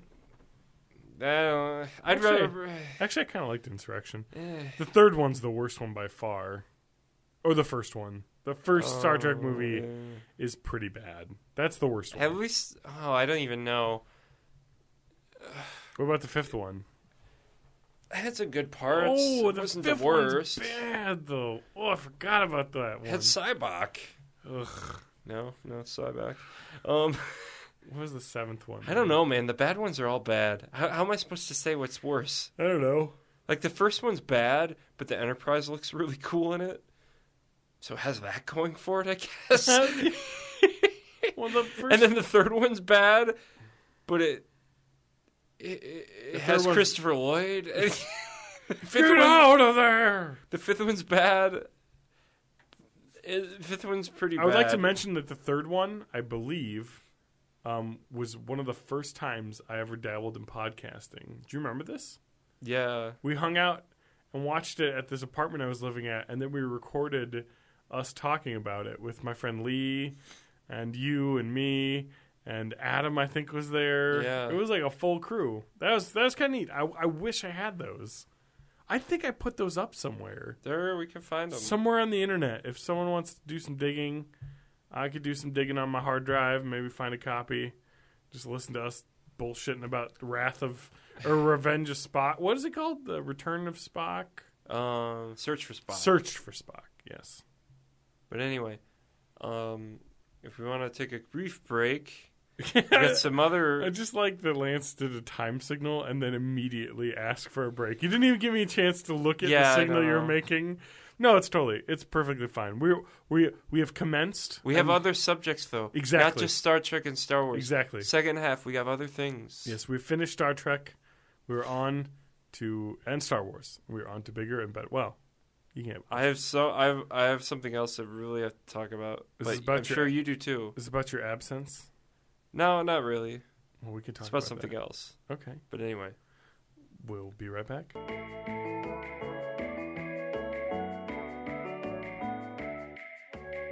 This podcast is sponsored by Audible.com. Go to audibletrial.com/littlepodcast for your 30-day free trial.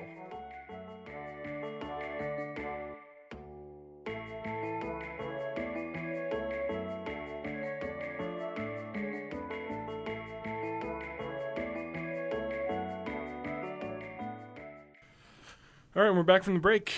So... Lance, how's life? You had something you want to talk about? Yeah, and I had a couple. We could talk about also my trip to Chicago. But yes, that's why we didn't have an episode. Yes. I can talk about more reasons why too, because everything fell apart, and I was sick for like a week. I got a cold. I didn't want to be around you. What? Come on, man. We got like 4 feet between us here on the mics. You've been fine. Anyway, sorry. We're in an enclosed space. That's true. But no, I and this is the last movie thing I swear I'm going to bring up, because we talk about movies and stuff first. But I just have to say, I watched The Escape Plan. Okay. With Stallone and Schwarzenegger, and it's good. I thought it was great. Yeah. But the thing that really made it great, I mean, it was like solid. It's a solid movie with the plot and everything. But then, and you get they're in the super prison, and the warden is Jim Caviezel, right? Really? Yeah. Jesus? Yeah. And anyway, or person of interest. Anyway, he starts out kind of cool in the movie. He's just your average warden or something. And, he's kind of a dick, but you don't really know what his deal is. And then as the movie goes on, Caviezel gets even more... He gets more, more crazy. More evil? Oh, yeah. As the movie goes on. And I just want to tell you a couple of the great lines in this movie that I've just been going in my head since, because I thought there were such great lines and such funny. But anyway, he says, okay, they're trying to escape. One of their guys gets wounded. And Schwarzenegger's like, we can't leave him behind. And he's like, go ahead, man. Yeah. I'm too of course, far gone. Always the action movie thing. And this is a guy that they barely even know. I don't even know why they care this much. They're in a prison. It's another prisoner. But anyway, when this guy's like bleeding out or whatever, Jim Caviezel happens upon him. And he happens upon this man who's bleeding out. He does. And the guy starts praying in like some type of Muslim tongue or something. Yep. And it's subtitled, but he doesn't know what he's saying. And he looks at him and he goes, in the midst of all his praying, he's like done with a sentence or something of praying. Yeah. And he looks at him and he goes, yeah, whatever, and shoots him in the head. Which I thought was amazing. And then there's another scene right after that when Caviezel's having this great moment where he doesn't know where Stallone is. He's like hiding, and he's doing that great villain thing where you walk down a plank and you start just talking shit out loud. Yeah. And he gets into speech that's brilliant. I wish I had audio of this. Okay. But he goes, your time is over, Bresden, or whatever his name is. Mm-hmm. And then he goes, your time is over. He just is going full on. Full evil. Like, what's his name in that Judge Dredd movie from the 90s? Armand Assante. Armand Assante, like, just like, ha ha ha, like right. Crazy evil guy. Oh, and it continues on. Yeah. It's a part where... Sorry. So there's a great part where he's by all these tanks, and Stallone shoots them. Like they're going to explode, but they don't explode. Oh, exploding tanks? You're right. Classic exploding tanks that are everywhere. And they don't explode. And he just looks back, and he looks at him, and he's like, He does like this weird... Yeah, he goes like, And Stallone like shoots one more time, and he's like, got him or something. Shoots him and he blows up, which was really funny. Mm-hmm. But Caviezel really he pulls the whole movie together. He does. Without him. Inspired. Rotten Tomatoes gives it a 49. Oh, so close. I'd love to see Caviezel be a villain in some more stuff, though, after watching this. He was what stood... Stallone... Or is he British? Does he have a British accent? No, I'm pretty sure he's from the U.S. Surprising. They didn't go with the British villain for that. And Schwarzenegger's really great, too. He has a part where... He's a great villain. Alan Rickman. Why has he not been villains in movies? Well, sorry. He has been. Not lately. All his best roles are. Exactly. But he has... Mr. Potter. Schwarzenegger pulls out of nowhere. Yep. He has like all weird sex jokes in that movie. What? Yeah. And he has a part where he has to like antagonize a prison guard or something so he can get thrown in the hole. And so he goes like, listen, I knew your mother, and let me tell you something. She could really... And he gets his hands going like he's throttling a dick. What? And he goes, she could really polish a helmet. What? Yeah. It's so funny. You know who else could really polish a helmet? His old, housekeeper. Am I right? Polish a helmet. Oh, Jesus. I love that phrase. Polish That's amazing. a helmet. And then there's another part. Is this movie PG-13? No, it's R. What the fuck? There's another really funny part. Okay. Where was this movie written in the 80s? And then they fucking... It kept getting pushed back and different casts. We got this great script, but nobody was ready, and now they're ready for it. Yeah. And they had a scene where he needs an audience with the warden to do something with the plot. I don't know what. And he just occupy his time. I don't know what he's supposed to do. Yeah. Anyway, he's like, I have the map, or I can draw a map to the guy that you've been wanting to locate. Like, I have the information type of thing. Yep. And he's like counting to 10. He's like, you have 10 seconds, Caviezel. And he starts counting down. He's like, 9, 8. Like, he's just getting annoyed as Schwarzenegger's writing out this map. Mm-hmm. And but he's like, he's playing along. He's like, okay, well, if he's gonna actually give me the location, which I really need, give him paper, give him a pencil. He's drawing this thing. And he's like, and you know, I'm not the best artist, but here you go. And he gives him the paper, and it's a picture of a person's ass with an arrow pointing right into the ass. Some great moments in this movie. I know, right? I mean, I'm sorry to spoiled all the best ones, but you really have to go back and watch. Yeah, but seeing that live seems like it'd be worth it. I feel like the polish the helmet part is a little better. Oh my god. Just the look of glee on his face as he's like throttling this imaginary penis, and it's funny. It's yeah, totally. You wouldn't see that coming. That's crazy. And also 50 Cent's in the movie. Nice. And Curtis, what's his name? Curtis something. Fuck. Jackson. Yeah, I think it's Curtis Jackson. Yeah, he has Here's the thing about Curtis Jackson's acting that it's amazing. That's amazing. It's transcendent. Here's what's great about him. You watch him act, and you never know what emotion he's supposed to be conveying. Nice. That's what's great about him. You're like, oh, so he's the Elizabeth Brinkley in Showgirls School of Acting. You're like, is he being snarky or is he angry? I don't know. You don't know? You never know. You just never know what's going on in that He just mind. kind of smiles and just kind of like, yeah. Yeah. He gets through it. Oh, my God. They got to get him in some of those Fast and Furious movies. Yeah. Yep. I don't see what. No, they have, what's his name? Ludacris is already in there, so they already got their black rapper in that. Oh, okay. You know, I guess. I don't know. 50 Cent might be cheaper, though. Yeah, as far as acting. Than Ludacris? If we were booking a concert, no question 50 Cent would cost more. Oh, yeah. But when we're talking about acting, 50 Cent's quota drops amazingly. He's like, you know what? I've taken a bullet before. I can act. What is it with this guy? He has 50 Cent. Yeah. I feel as though $50. His career, as I like to call him. Yeah. His career in every way except acting is in such a great place. Oh, I know. And he actually takes time away from the things that make him money to do these awful movies. Yeah, I know. It's everyone's got the dream, though, that they want to be in an action movie, you know? Like you talked about. So there's that. Okay. So people probably won't know this because this is going to continue to be blown under the sand as we move to a new console generation. But the video game, which I have, that we might have to play sometime so you can see it. Blood on the Sand? 50 Cent Blood on the Sand. I haven't played it yet. But fucking epic.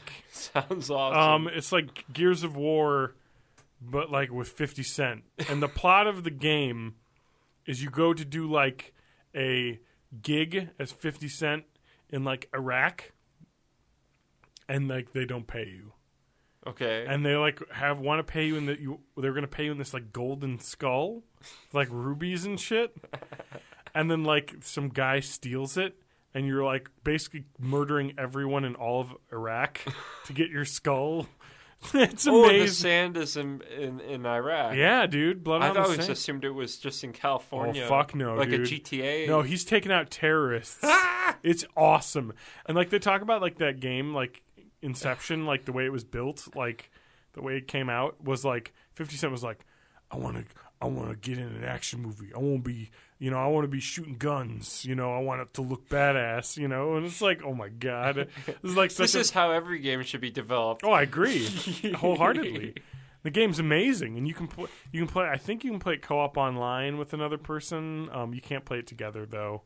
On one TV. It's too much to handle. Apparently, too much to handle. Blood on the Sand. But you can watch it, and it's just incredible because like there's like a button that needs to be in every game. But I think if you just hit up, it's like taunt, and you yell shit as like 50 Cent. And you're like, get the fuck over here. You know, it's swearing too. It's like, you motherfuckers. It's awesome. It's like the swear button in the game. I know. It's a hilariously fun game, and it's so dumb and stupid. And like complete ripoff of Gears of War, basically. It's like the same mechanics and everything. Right. But like, yeah, you're 50 Cent. You swear and you shoot terrorists, and it's awesome. Yeah, so 50 Cent, video game star, movie star, rapper. Star. He's every triple threat. They call that the triple threat. Vitamin water conglomerate. Oh, yeah, that's true. I don't even know. He owns all that shit. Or did at one point. I don't know. Yeah, if he sold his shares. He actually didn't own it, though. Like, people were like, oh, it's owned by 50 Cent. It's like, no, he just had a lot of shares in it. So he was like one of those popular shareholders, you know? He made a lot of scratch off of it. Exactly. He made a lot of money off that vitamin water, which is smart, of course. It's not like those guys in sports that, like, blow all their money immediately. And it's like, oh, no. He's like, you got a business plan. He's like, I need to invest, make a ton of money, build the 50 Cent brand. And there's all those other games, too. There's a couple other 50 Cent games, too. But the Blood in the Sand one is awesome. It's 50 and Cent versus terrorists. Nobody had Philip Seymour Hoffman. Is that what you want to bring up? The PSH? I mean, we missed it. It was a week ago. Any thoughts? I mean, I don't really have to go into this too much. The odds were not in his favor, to quote the Hunger Games. Oh, really? No, yeah, they always say, may the odds be in your favor, and they were not in his favor. Yeah, he overdosed on heroin, and this was one of the most surprising deaths because he surprised us twice. Once last year when he said he was going to rehab for heroin addiction. Right. And everyone's like, okay, what? That was happening, I guess. And then the second one was that he died of a heroin overdose again when everyone supposedly thought he was clean. Right. And he was still acting. He was filming the Hunger Games sequels, basically. And maybe there was a break, but he was in the process of filming it still. And it was crazy. It's like you expect when someone dies of heroin to be like that guy from Alice in Chains, where he just hid away for 10 years. Yeah, be at the bottom of their career, you know? But this guy was still acting. Well, this was a trendy heroin habit he had, Yeah. How does the world rob us of Philip Seymour Hoffman yet spares us Artie Lang? No offense to Artie Lang. He's a great guy, and I'm sure he's a great guy. And he's funny. Gone downhill, though, as far as comedy. I've been following him on Twitter. Yeah. And a lot of his tweets are, like, so offensive. And even more so. Even more than the Iron Sheik? I thought he had done away with... I don't know why I thought this. Okay. But I thought he had done away with wishing AIDS upon people. But no, he's still doing that. So that's a type of humor I can't get behind. It's like, just blatantly... Usually, I think he's better than that. But maybe on Twitter he's not Twitter's better difficult. than that. Twitter's difficult to be funny on because you have 140 characters and you can't, like, when you're like a comedian, you're making jokes and stuff, like you got the audience there, you can feed off the energy, like wink and nod and do a little hand gesture and stuff. Twitter, it's just a fucking line. Right. It's like you better have a good line written, or else everyone's going to not like it. So he's probably just going for the shock value, which is an easy way. And, Artie's career is in a weird place because... Where do you go from here if you're him? You were into on an early grave from a heroin addiction. Hopefully not. Well, but Philip Seymour did. The Hofster, the real one. But and people always get second chances and stuff, and I get that. And he's still got third chances and fourth chances. Yeah, and he's still got a profile that people know him and things like this. Yeah. But the peak happened. Yeah, we hit peak Artie Lang. It was, and you know what? We thought the peak was in the 90s when he was on Mad TV. He got fired. Of course. He was saved by the Howard Stern show. Yep. He was on that for like 8 or 9 years. That was the real peak. Yeah, I mean, for sure. That was when he made the most money, and he was at his peak of booking. He would do a lot of stand-up shows and make a killing. Yeah, because people knew him from Howard Stern, and he did a decent enough job with the stand-up, so it was like, all right. But then when that ended... Sorry, I'm still coughing. I hate to say it, but the show is better than ever without him. Oh, wow. It is better. Like, because he started to drag the show down with his addictions and stuff. Yeah. And though he did have some great moments on the way out. Because he started fights with everybody in the studio. Because he was an addict, so he even got into a fight with Stern in an episode, which almost his own people, like but it was like he was going off on everyone. You know what I mean? He was burning every bridge on his way out, and that was kind of like entertaining, I guess. Oh yeah, but She just basically crossed the bridge, lit the match, and threw it behind him. It goes both ways, though, because there were episodes where he just sat there like a slob and was, like, annoying. Yeah. So that also happened. Like, so sometimes it was not great. But the show is better than ever without him. The show is right now, I think, is amazing. But yeah, what do you Which is incredible, though, when you think about the Stern Show. I mean, that's been on since when? Like the 90s? Right. Like the mid-90s? No, it's been on since... He's been doing that show since the early 80s. That's true. With Robin and Fred. So that's the Howard Stern Show, I would say. So okay. That's I'd say early 80s. I mean, I've never really listened to it a lot, so I don't know a lot about it. But I've gone back and listened to... I just picked a year. I picked like 2003, right? Like in the weeks when I've caught up and I have nothing else to listen to and I feel like I need some more Stern, I've been listening to 2003. And I gotta say, it's not even close to as good. Not even close. I feel like people have that, like, because a lot of people criticize, they say, oh, it was better when Artie was on it, or it was better when Jackie, the joke man, was on it. And it's just not true. It's not as good. It wasn't it's as good as it is now as ever. I mean, come on. Yeah. And you and I watched that movie Private Parts a couple weeks ago. Right. I don't know if we talked about it on podcast, but man, that movie's really good. Like, it's great. You know, it's funny. It tells kind of his story. He's in it. He acts in it, and he's not awful. And I don't know. It was just interesting. It was just really because I never really knew the story of how he kind of came up, and good for him. You know, he did his own thing, and he does a lot of stuff that I agree with. That it's people want truth, people want real. You know what I mean? And like, he's not afraid to talk about real things on air. You know, it's not. Let's just be, safe for the advertisers and the music and the listeners and the FCC. It's like, let's do what people want. And guess what? People fucking flock to it. You know what I mean? Like, it's because it's real. This is real crazy shit. And the thing that's even more unbelievable is even after this movie came out about his career and everything, he just continued to get better, and the show kept getting better. Yeah. That's the thing that's unreal. It kept evolving. Like, of course. But... And I should probably mention, since we're on the topic, the Howard Stern birthday party show, which was a big, I don't know if you read about this. No. No? Oh, okay. Sorry. Well, we had every late night show host was on that. Okay. It had Fallon, Kimmel was hosting. Yep. Seth Green was there. Okay. He's the next guy coming in for Fallon. Seth Meyers. Or Seth Meyers. Jesus. Not Seth Green. There's a difference there. Seth Green, no one cares. Seth Meyers. Hey, come on. Except unless it's Robot Chicken. Oh, yeah. That's a great show. But, and Letterman. Not Dads. Letterman was on also. Yeah. So it was everyone but Jay Leno, basically. Wow. Aw. Who he still has a feud with. But, really? They got a feud? Yeah, and I think it's kind of ridiculous, but... Because it's all over... Because Leno hired Stuttering John without asking him. But I think Stuttering John has so little talent that he should have never cared. So we can talk about Jay Leno's retirement that just happened. There you go, yeah. Leno. Leno, what's your thought? Well, yeah, Letterman will never retire. He will fucking ride that desk into the CBS grave. is no hurry to replace him. No. And they never have been. Well, he's always lost to Leno, but he's always been close, so they're like, whatever. Right. Who cares? What are your thoughts on Jay Leno?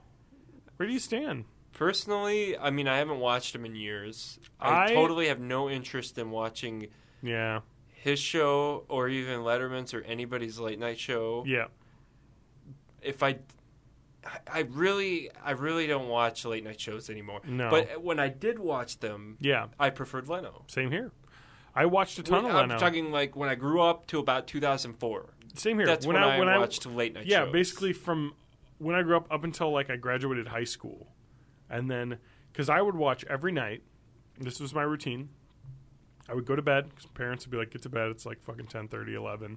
I would go into bed, go into my room, turn on, watch Leno, watch Conan, and either fall asleep watching Conan or put on some That was the thing. Or put on some Simpsons episodes. You had to watch Conan's monologue because he was always great. I absolutely loved Conan, because you'd always, this is the way Conan was. It was like, I'd watch Leno just because I would be winding down, not paying attention. Leno's funny. I mean, I know people fucking hate Jay Leno for some reason, but he's not writing all those jokes. He's got a talented staff of writers, and John Melendez, and he's got some, and he's got some good bits. You know what I mean? And he's got headlines are funny. He's a real personable guy. Great interviewer. You know, Right. like got a lot of funny stuff out of people.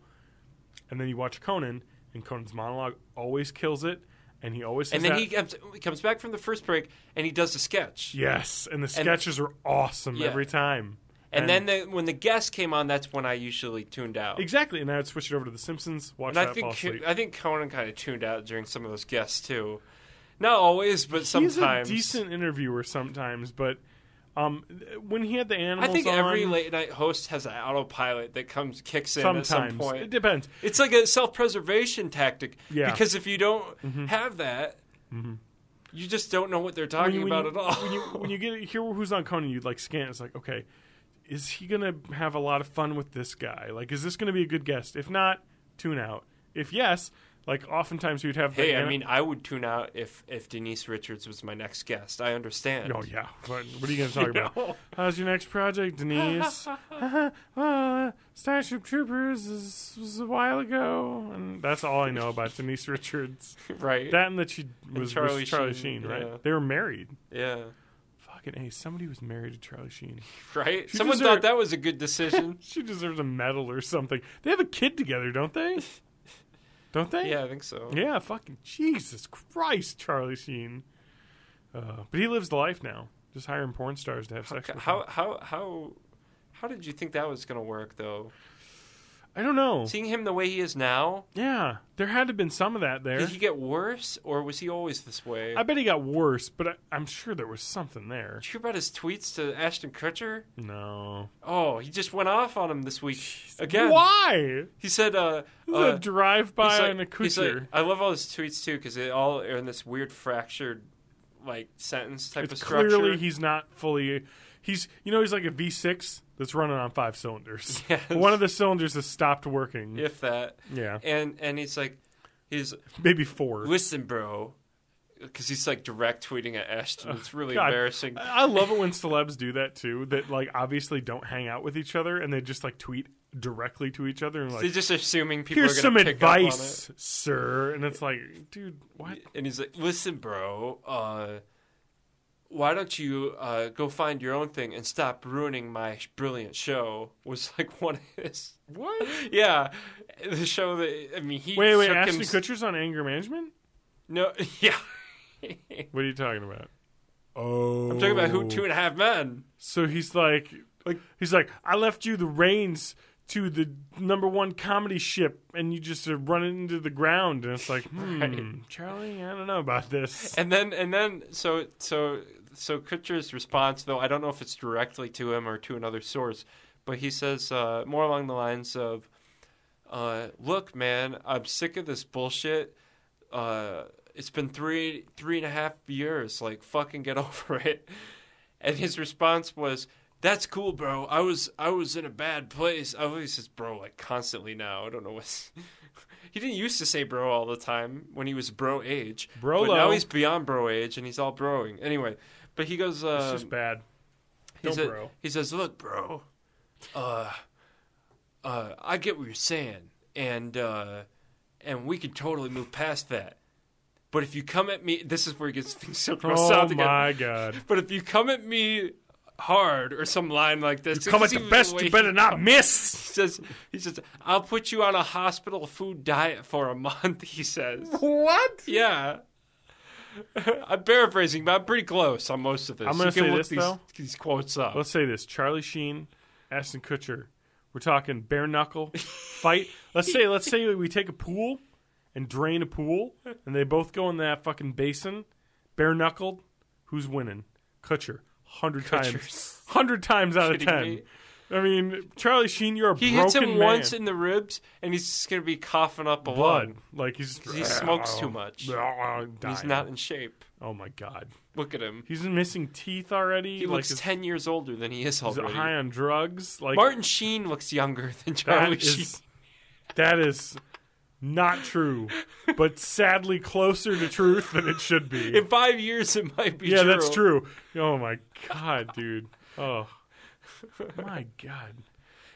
You know what's crazy? So just to step back to the Philip Seymour Hoffman deal. Like, when like celebrities like him like die through like a drug overdose like that, like people are like, I made some jokes, and nobody called me out on this, but you made jokes about Philip Seymour Hoffman's death? Yeah.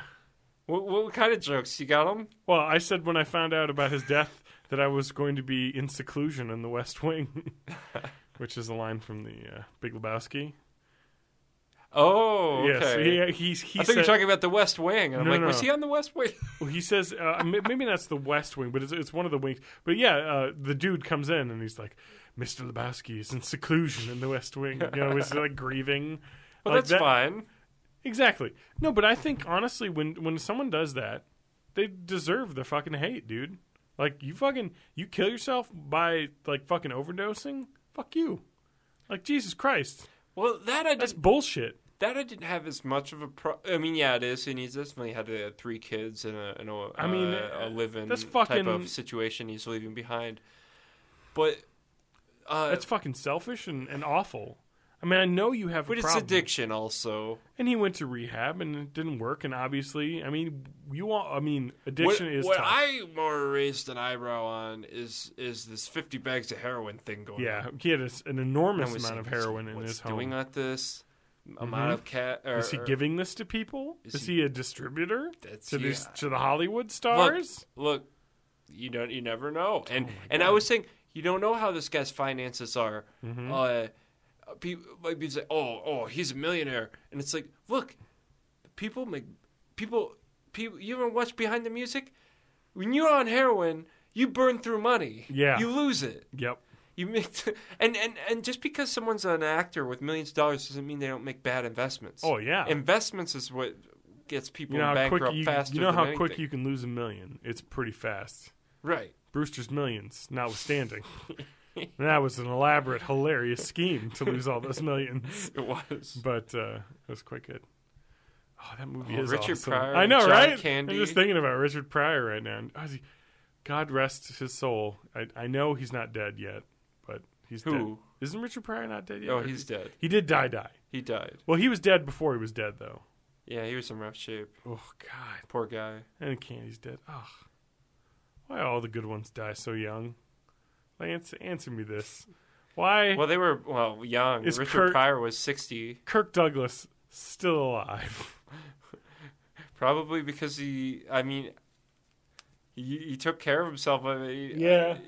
I mean, you look at him in Spartacus. That man, at least at one point in his life, was in peak physical condition. See him in Spartacus without thinking of that line in Sopranos with Pantaleano when he's like, they did not have fucking flat tops in ancient Greece. It's true. Just because he's like so high on Gladiator. And it's even funnier when you take into account that he thinks Gladiator is some type of historical context. Oh, I know, right? But it's just funny. It's a stupid gangster guy, you know? Yeah, so that's that. Oh, so you went to Chicago, you said? Yeah. So you went to Chi-Town, as I like to call it. Why? All the way down. So did you go to Chicago proper, or is this a suburb? Both. I took a bus. You took Greyhound? Yeah, or not a Greyhound. It was another company, but there was a bus okay, the distinction needed to be made. I'm just saying. I don't think there's Greyhounds in Madison. All right. Well, I call them Kleenex. Charter bus. Not say. Bathroom tissues. All and it was $32 to go from here to Chicago. Round trip or just one way? One way. Okay.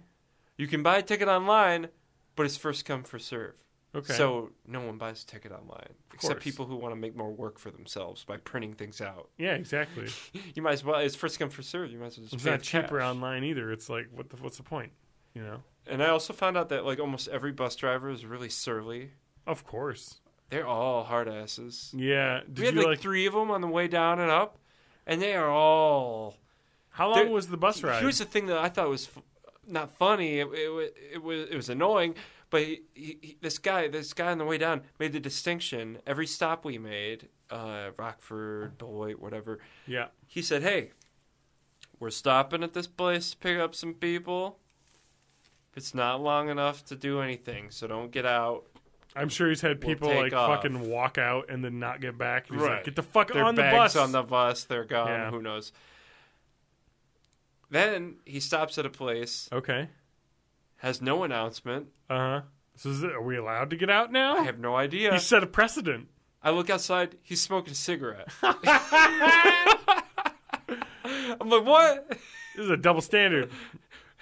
But then I don't know how far into the cigarette he is. So I'm like, can I go out and get myself a drink? Can I just sat in the bus. Yeah. We took a bus down, huh? Also, I ended up at an airport terminal. That's where the bus stopped. Yep. At O'Hare, yep. No, I went to Midway. But wow. I went... well, it's closer to downtown. I went to ask somebody... Because I was being picked up, and I went to ask there was 2 guards coming down with their colored sashes or whatever, and I went to ask them if, like, what is this area that I'm in right now? Yeah. It's just signs everywhere. I don't know what's going on. Like, what's the title of this place so I could say, come get me at this place? Yeah. They both had, like, special needs. It was weird. Really? Like, I was like, what? And then the other one started talking. And it's like, oh my God. You couldn't understand.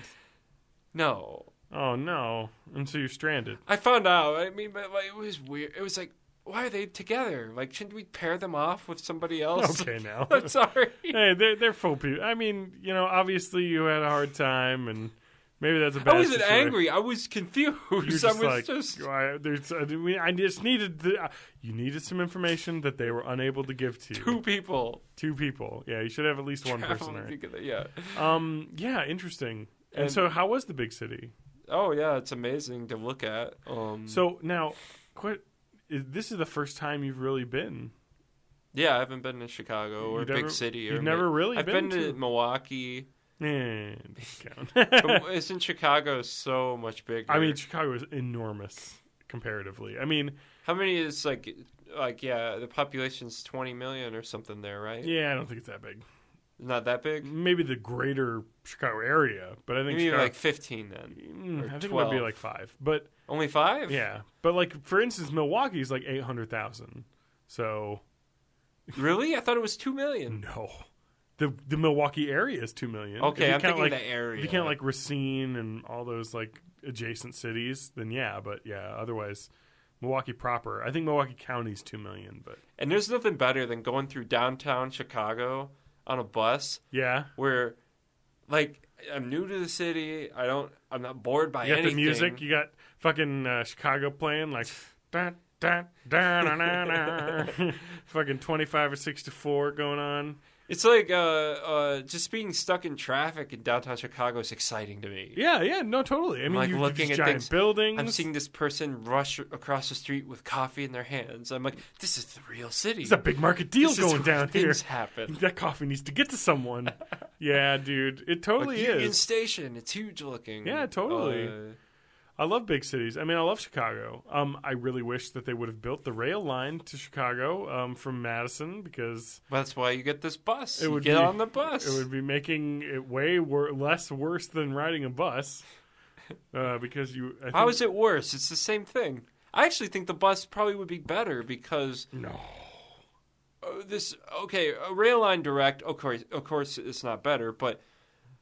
It's a pretty good deal. If you want to go to Chicago, $32 isn't bad. It's not a bad deal. You just cheaper than gas, probably for me. It is for me at least. It would be for me too. Yeah, and the risk of my car breaking down. Yeah, that's true. Which is well, and public transport in Chicago is really good too. Tolls you got to pay. That's true. Although the tolls aren't too bad. Well, no, I've heard there's something like $10 each way. You're right. No, I'm thinking about driving to Adam's place, where I only have to pay one toll to Adam's place. Just a couple bucks. It's $1, I think, $1 or 90 cents or something like that. Where's he, like DeKalb or something? Yeah, he's no, way further south, like Normal, Bloomington. Okay. So like central, south central. Maybe not south, just central, north central. I don't know. Okay. It's like if you go like say how far Chicago is down. And you go all the way out into the middle of Illinois. So it's like a 3 or 4 hour drive to get to Adams. It's not too bad. It was me and a bunch of elderly people on the way down. Really? Yeah. I think there was a casino or something that they were going to. I'm not for sure. Could be for anything. Potawatomi. Day Joke Gaming Madison. Though I did see, and I didn't want to be that guy. Well, first of all, I can't be that guy because I don't have a phone that can take pictures or anything. Okay. But I did think it was kind of cheesy. This like guy like taking photos from the bus seat. Oh, of really? The city, and he was like trying to get these angles and stuff. Wait, what? I know. Isn't that weird? I've done it as a tourist in like real cities, but like Chicago, like on a fucking Greyhound bus. Like when I've done when I've done bus shots, there's no way you're gonna get a good shot from a moving bus. You always take one bus shot, and then you are like, "Oh shit, these look terrible. Why would I waste my?" This guy was going on fire. He had a whole roll going. Jesus. Oh, every time I looked over, and he's trying to get like the tops of the buildings, but it's hard because you can't really get because the bus is. Did you do the Sears Tower? I saw it from the distance, but you didn't go up it. No, that's fucking insanity, dude. The first time you get up there, you're just like, holy fuck. I didn't get a chance to really walk around too much downtown because you spent time with the lady. Yeah, but you don't get too much time. It's a fucking $32 booty call, Lance. 64. Oh yeah, that's your round trip. You don't get too much time though to walk around downtown because you're kind of told like, look, fucking rush hour is coming. Yeah. We don't want to be here when that happens. Yeah, we need to go. And it was freezing balls the whole time I was there. Oh, yeah, of course. It's the winter of our discontent right now. That's right. It is fucking 0 degrees out every day. It is horrible how cold it is. I know we haven't ever talked about it on the podcast, but everyone knows. Most of the country knows how terrible this winter has been. Unless you're in, like, southern Florida, and you're like, oh, yeah, it's like 80. This is great. Anyway, no, so Chicago, first time in a big city. That's crazy. I'm trying to think. I think Chicago is the very first big city I ever went to. Yeah, it blew my mind when I was a kid, you know? Going to, like, the skyline's amazing. Oh, yeah, on the lake? Yeah. Like, it's great. A sight. Yeah, it's a sight to be seen. And it's a great city, too. I really do like Chicago a lot. I've been there quite a few times, and it's just kind of cool. It feels like when you come in... Not to say you're like a country bumpkin or anything. Right. Because you are cultured, obviously. You watch Japanese movies and some. You just never have had a reason to visit a big city like Chicago, you know? And you go in, and you look at a couple blocks, and... Did you get a Chicago hot dog? No. Sorry. But I was thinking... Okay. I saw a couple city blocks, and I was thinking, you know, where I grew up... Yeah. There's probably more population in those blocks than there is in the whole city I grew up in. Oh, for sure. You know? With a city of 2,000, it's not hard. Right. They're like one big apartment building. Yeah. And you're there. Like, holy cow. It's almost, yeah. It's mind-blowing when you think about it. And it's like, okay. Don't you get the, like, vibe? I don't know. When you're in, like, a city like Chicago. Yeah. You get this vibe, like, this is where it's happening. Like... Oh, yeah. The deals are being made here. I know, right? Well, like, the last time... Like, people work their lives to get into the city. Yeah. You know what I mean? Yeah. To get here to do things. Yeah. To go higher in their careers. This is the pinnacle right here. For a lot of things, it is. This is the hot deal. And the last time I was in Chicago was in maybe 2009. Also, bus coming in, first billboard I see. Yeah. Mike Ditka.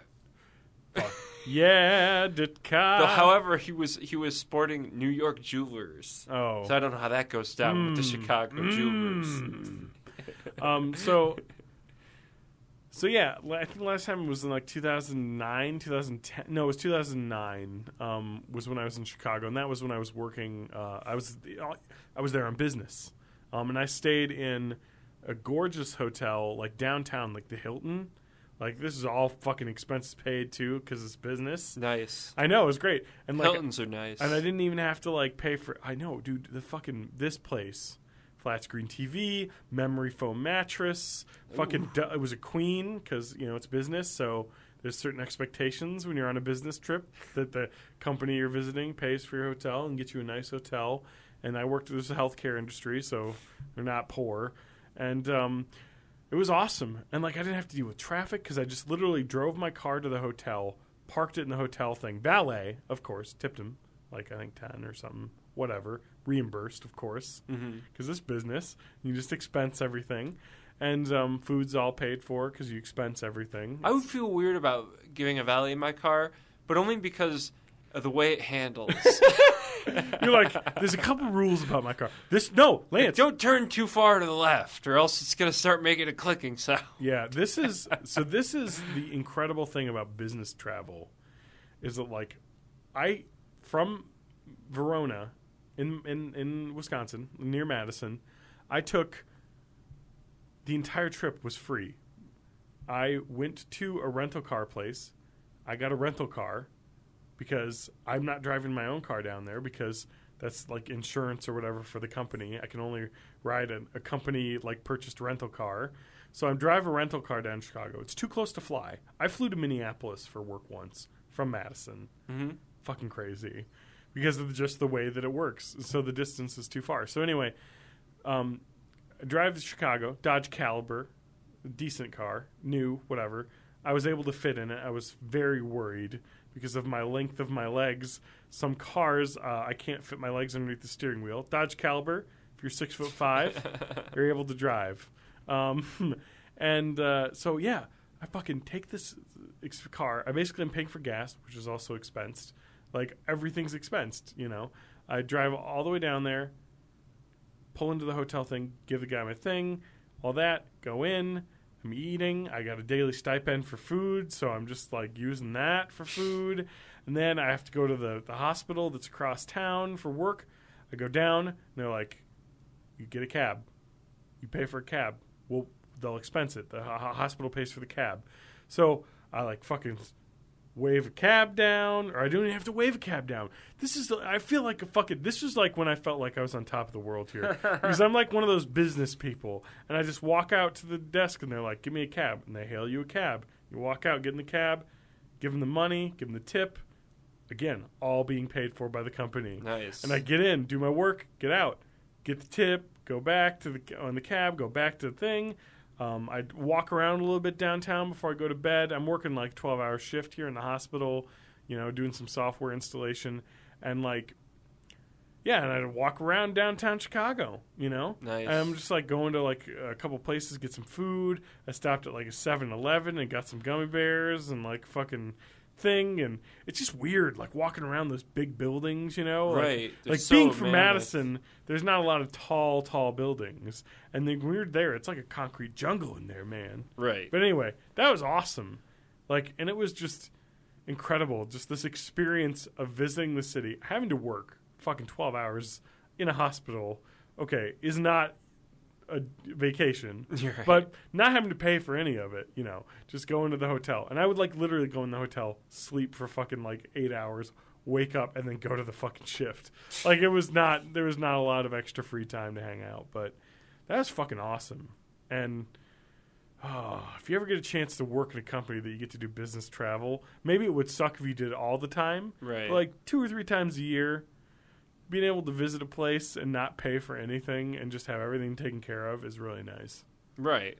And like, yeah, it blew my mind. I didn't have to pay for shit. Because it's ideal almost because if you haven't traveled a lot, because you like to still get your work done and still be clocking in. Yep, getting paid. But what you don't like is having to have everything with your finances stop, come to a dead halt while basically. You go have a vacation. Yep. And waste more money. Yep. So if I could go work somewhere, yeah, obviously it'd be awesome. Yeah. And maybe not all the time. Maybe you get sick of it. You would get sick of it. But for a while, it would be like, oh, I'm seeing all these cities. Yeah. Getting some culture. I'm still putting cash putting money in the bank. Yeah. And I don't have to actually have a place down here or That's a car. Right. You get your own car. I got a question for you about the Chicago lady. Okay. How'd you guys meet? What's this? Chicago? I met her up here. You met her up here, and then she siren songed you down to Chicago?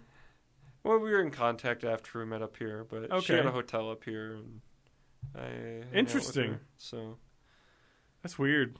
How do you meet people like that? What do you mean? Let the listeners know. People are like, how do I meet someone nowadays? How do you meet someone, Lance? I don't know. It wasn't that hard. You went to a bar and we're just like, what's up, lady? And she was like, hey. Is that it? Well, it was a little bit more than that, but what's the dance of the Lance? The Lance dance. you know, it was a good time going down to, you know, it was like when I was down there for 2 days, it's almost too much time. You stayed with her? Yeah. It was like all the time. And it was fine, but when it was over, for me it was over. Wow. You know what I mean? Because, I mean, there could never really be... I mean, we live in different cities. Yeah, what How can you could I do? be dating somebody? Yeah. I'm going to be one of these schmucks that has a 6-month-long phone relationship and then, like, gets married or something, having not even lived with that person. Yeah. Not that I'm afraid of that, but you read about these things, right? Yeah. It's like, oh, we've been dating her for 2 years, and finally I'm going to live with her. Like, I've never, you know what I mean? I mean, it's a different subject, but it's also similar. Yeah. So, but yeah, it was all right. It was just that certain things just didn't work together, you know, as far as I don't know. It broke her heart. Some weird I don't know. I don't have a lot of Is this the one you watched Star Wars with? Yeah. That was the best part. Okay.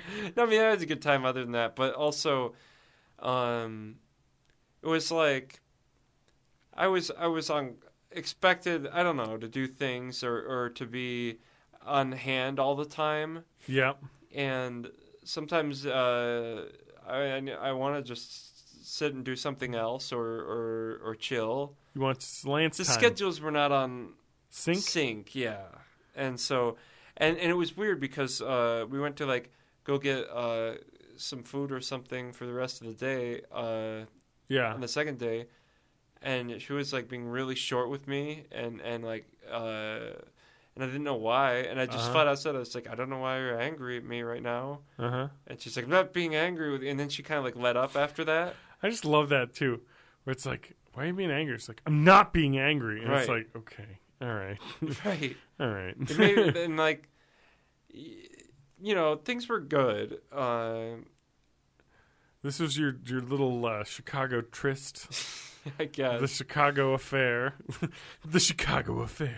Chicago affair. That's what it is, man. But get down there, get some hot dogs, see Ditka. Don't get any hot dogs. Listen to some Chicago. That's what I imagine everyone in Chicago does all the time. They just listen to Chicago, the band. I mean, they did the kindliness of naming their band after your fair city. You might as well listen to them. But yeah, it was, you know, I prefer things, I think, to be a little bit more loose or laid back. Yeah. And things were a little bit too regimented. You want some free love is what you want. Well, not even. Laissez-faire. Well, you know, it's like, okay. You act like there's a bush you're here, and you're beating around it. Awesome yep. stud or something. Yep. But the fact of the matter is, 1 time, 2 times, I've had enough. Wow. I need a break. Jesus. That's all I'm going to say. You know what I mean? Despicable. What do you mean? Okay. You can't. The problem was that more was expected of me, I guess. You can't just hit it and quit it. I'm not saying that. But what I am saying is that I reach a point when I've had enough. Okay. And I want to just chill. But then it's like, are we going to have it again? Are we going to do something? Like, oh, are we taking a break? It's that kind of thing. And it's like, yeah. I'm kind of like, no, I'm good. I see. I think it was 2 people who had different expectations. And so there was some kind of great expectations, bumps and things going on with as far as yeah. So it can happen on different wavelengths. Yeah. It's never quite. This is how it is, man. That's why you can keep getting out there, get in that game. I guess slinging that game. 50 Cent, blood on the sand. That's what you got to do, man. You got to get your golden skull. Is what you're saying. I guess. You do your own thing. You walk to the beat of your own drum. I mean, I try to be amiable to things, but also this is the deal when I'm around. I see. You're like a tomcat.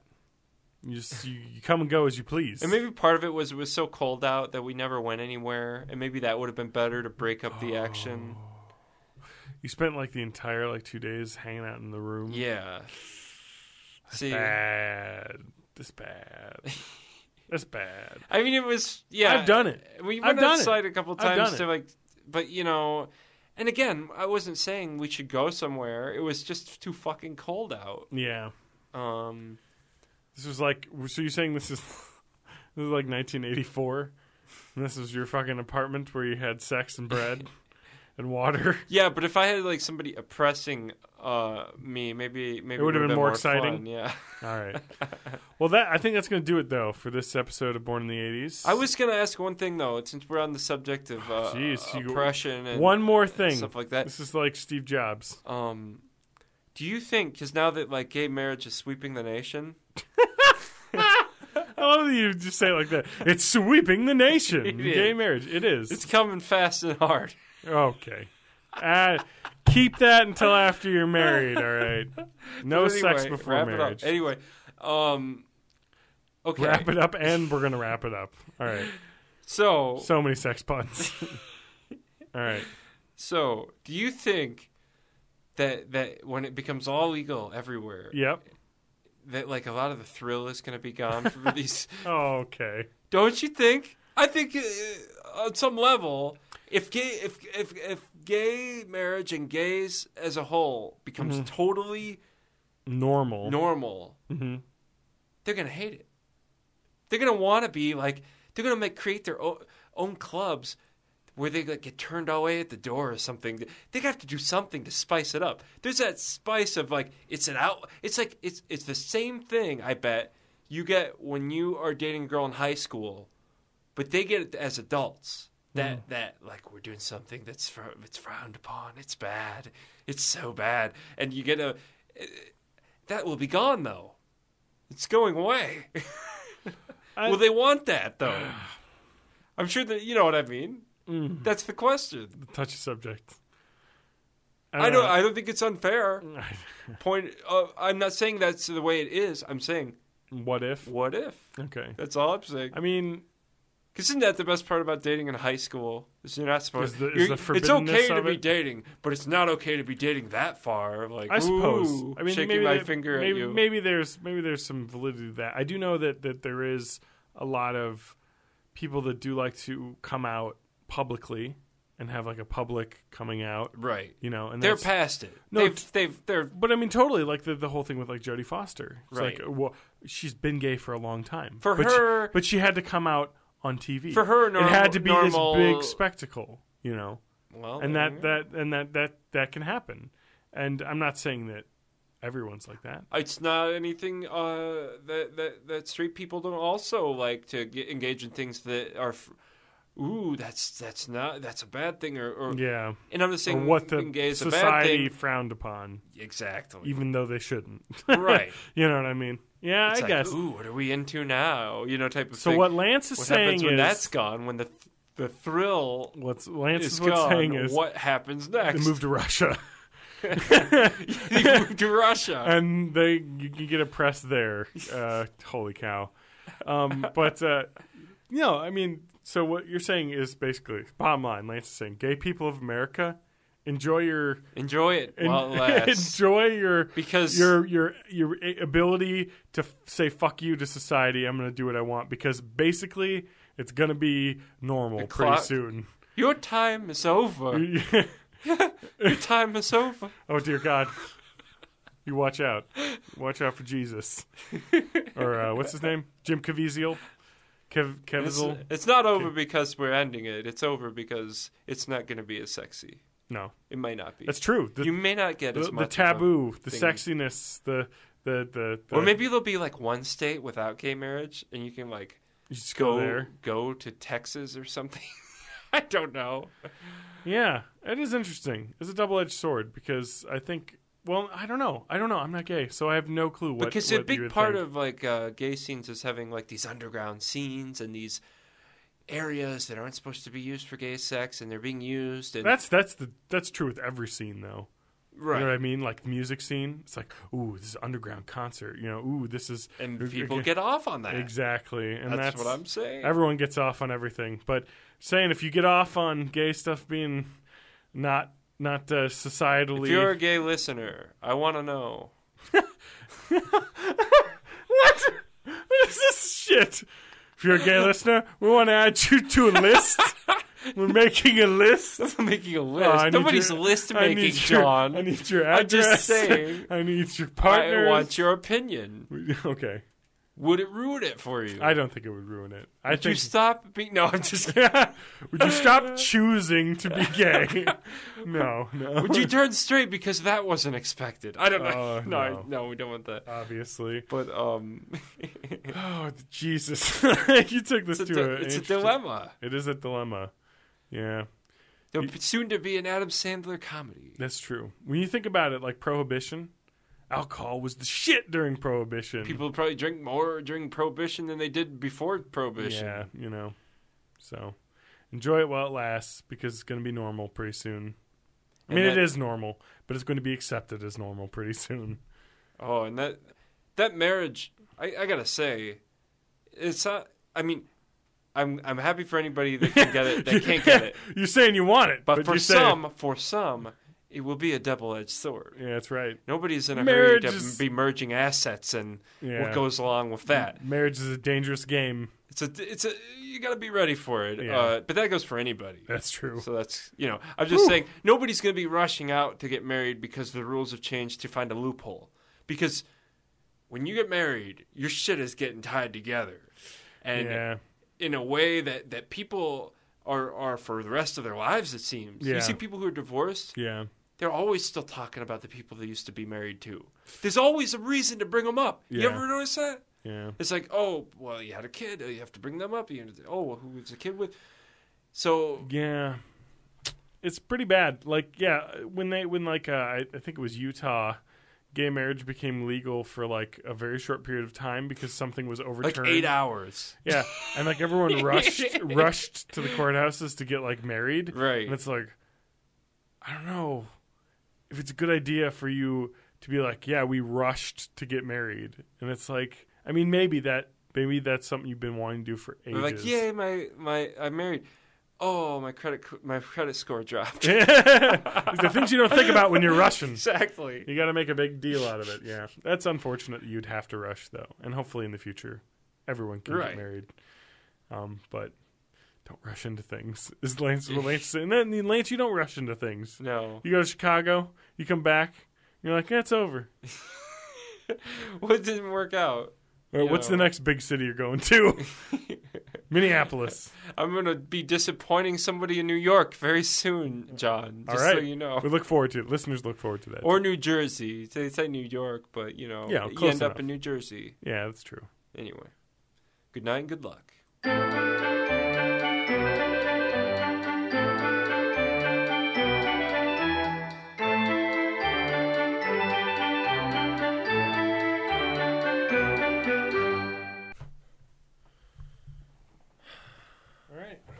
Headphones on, mother.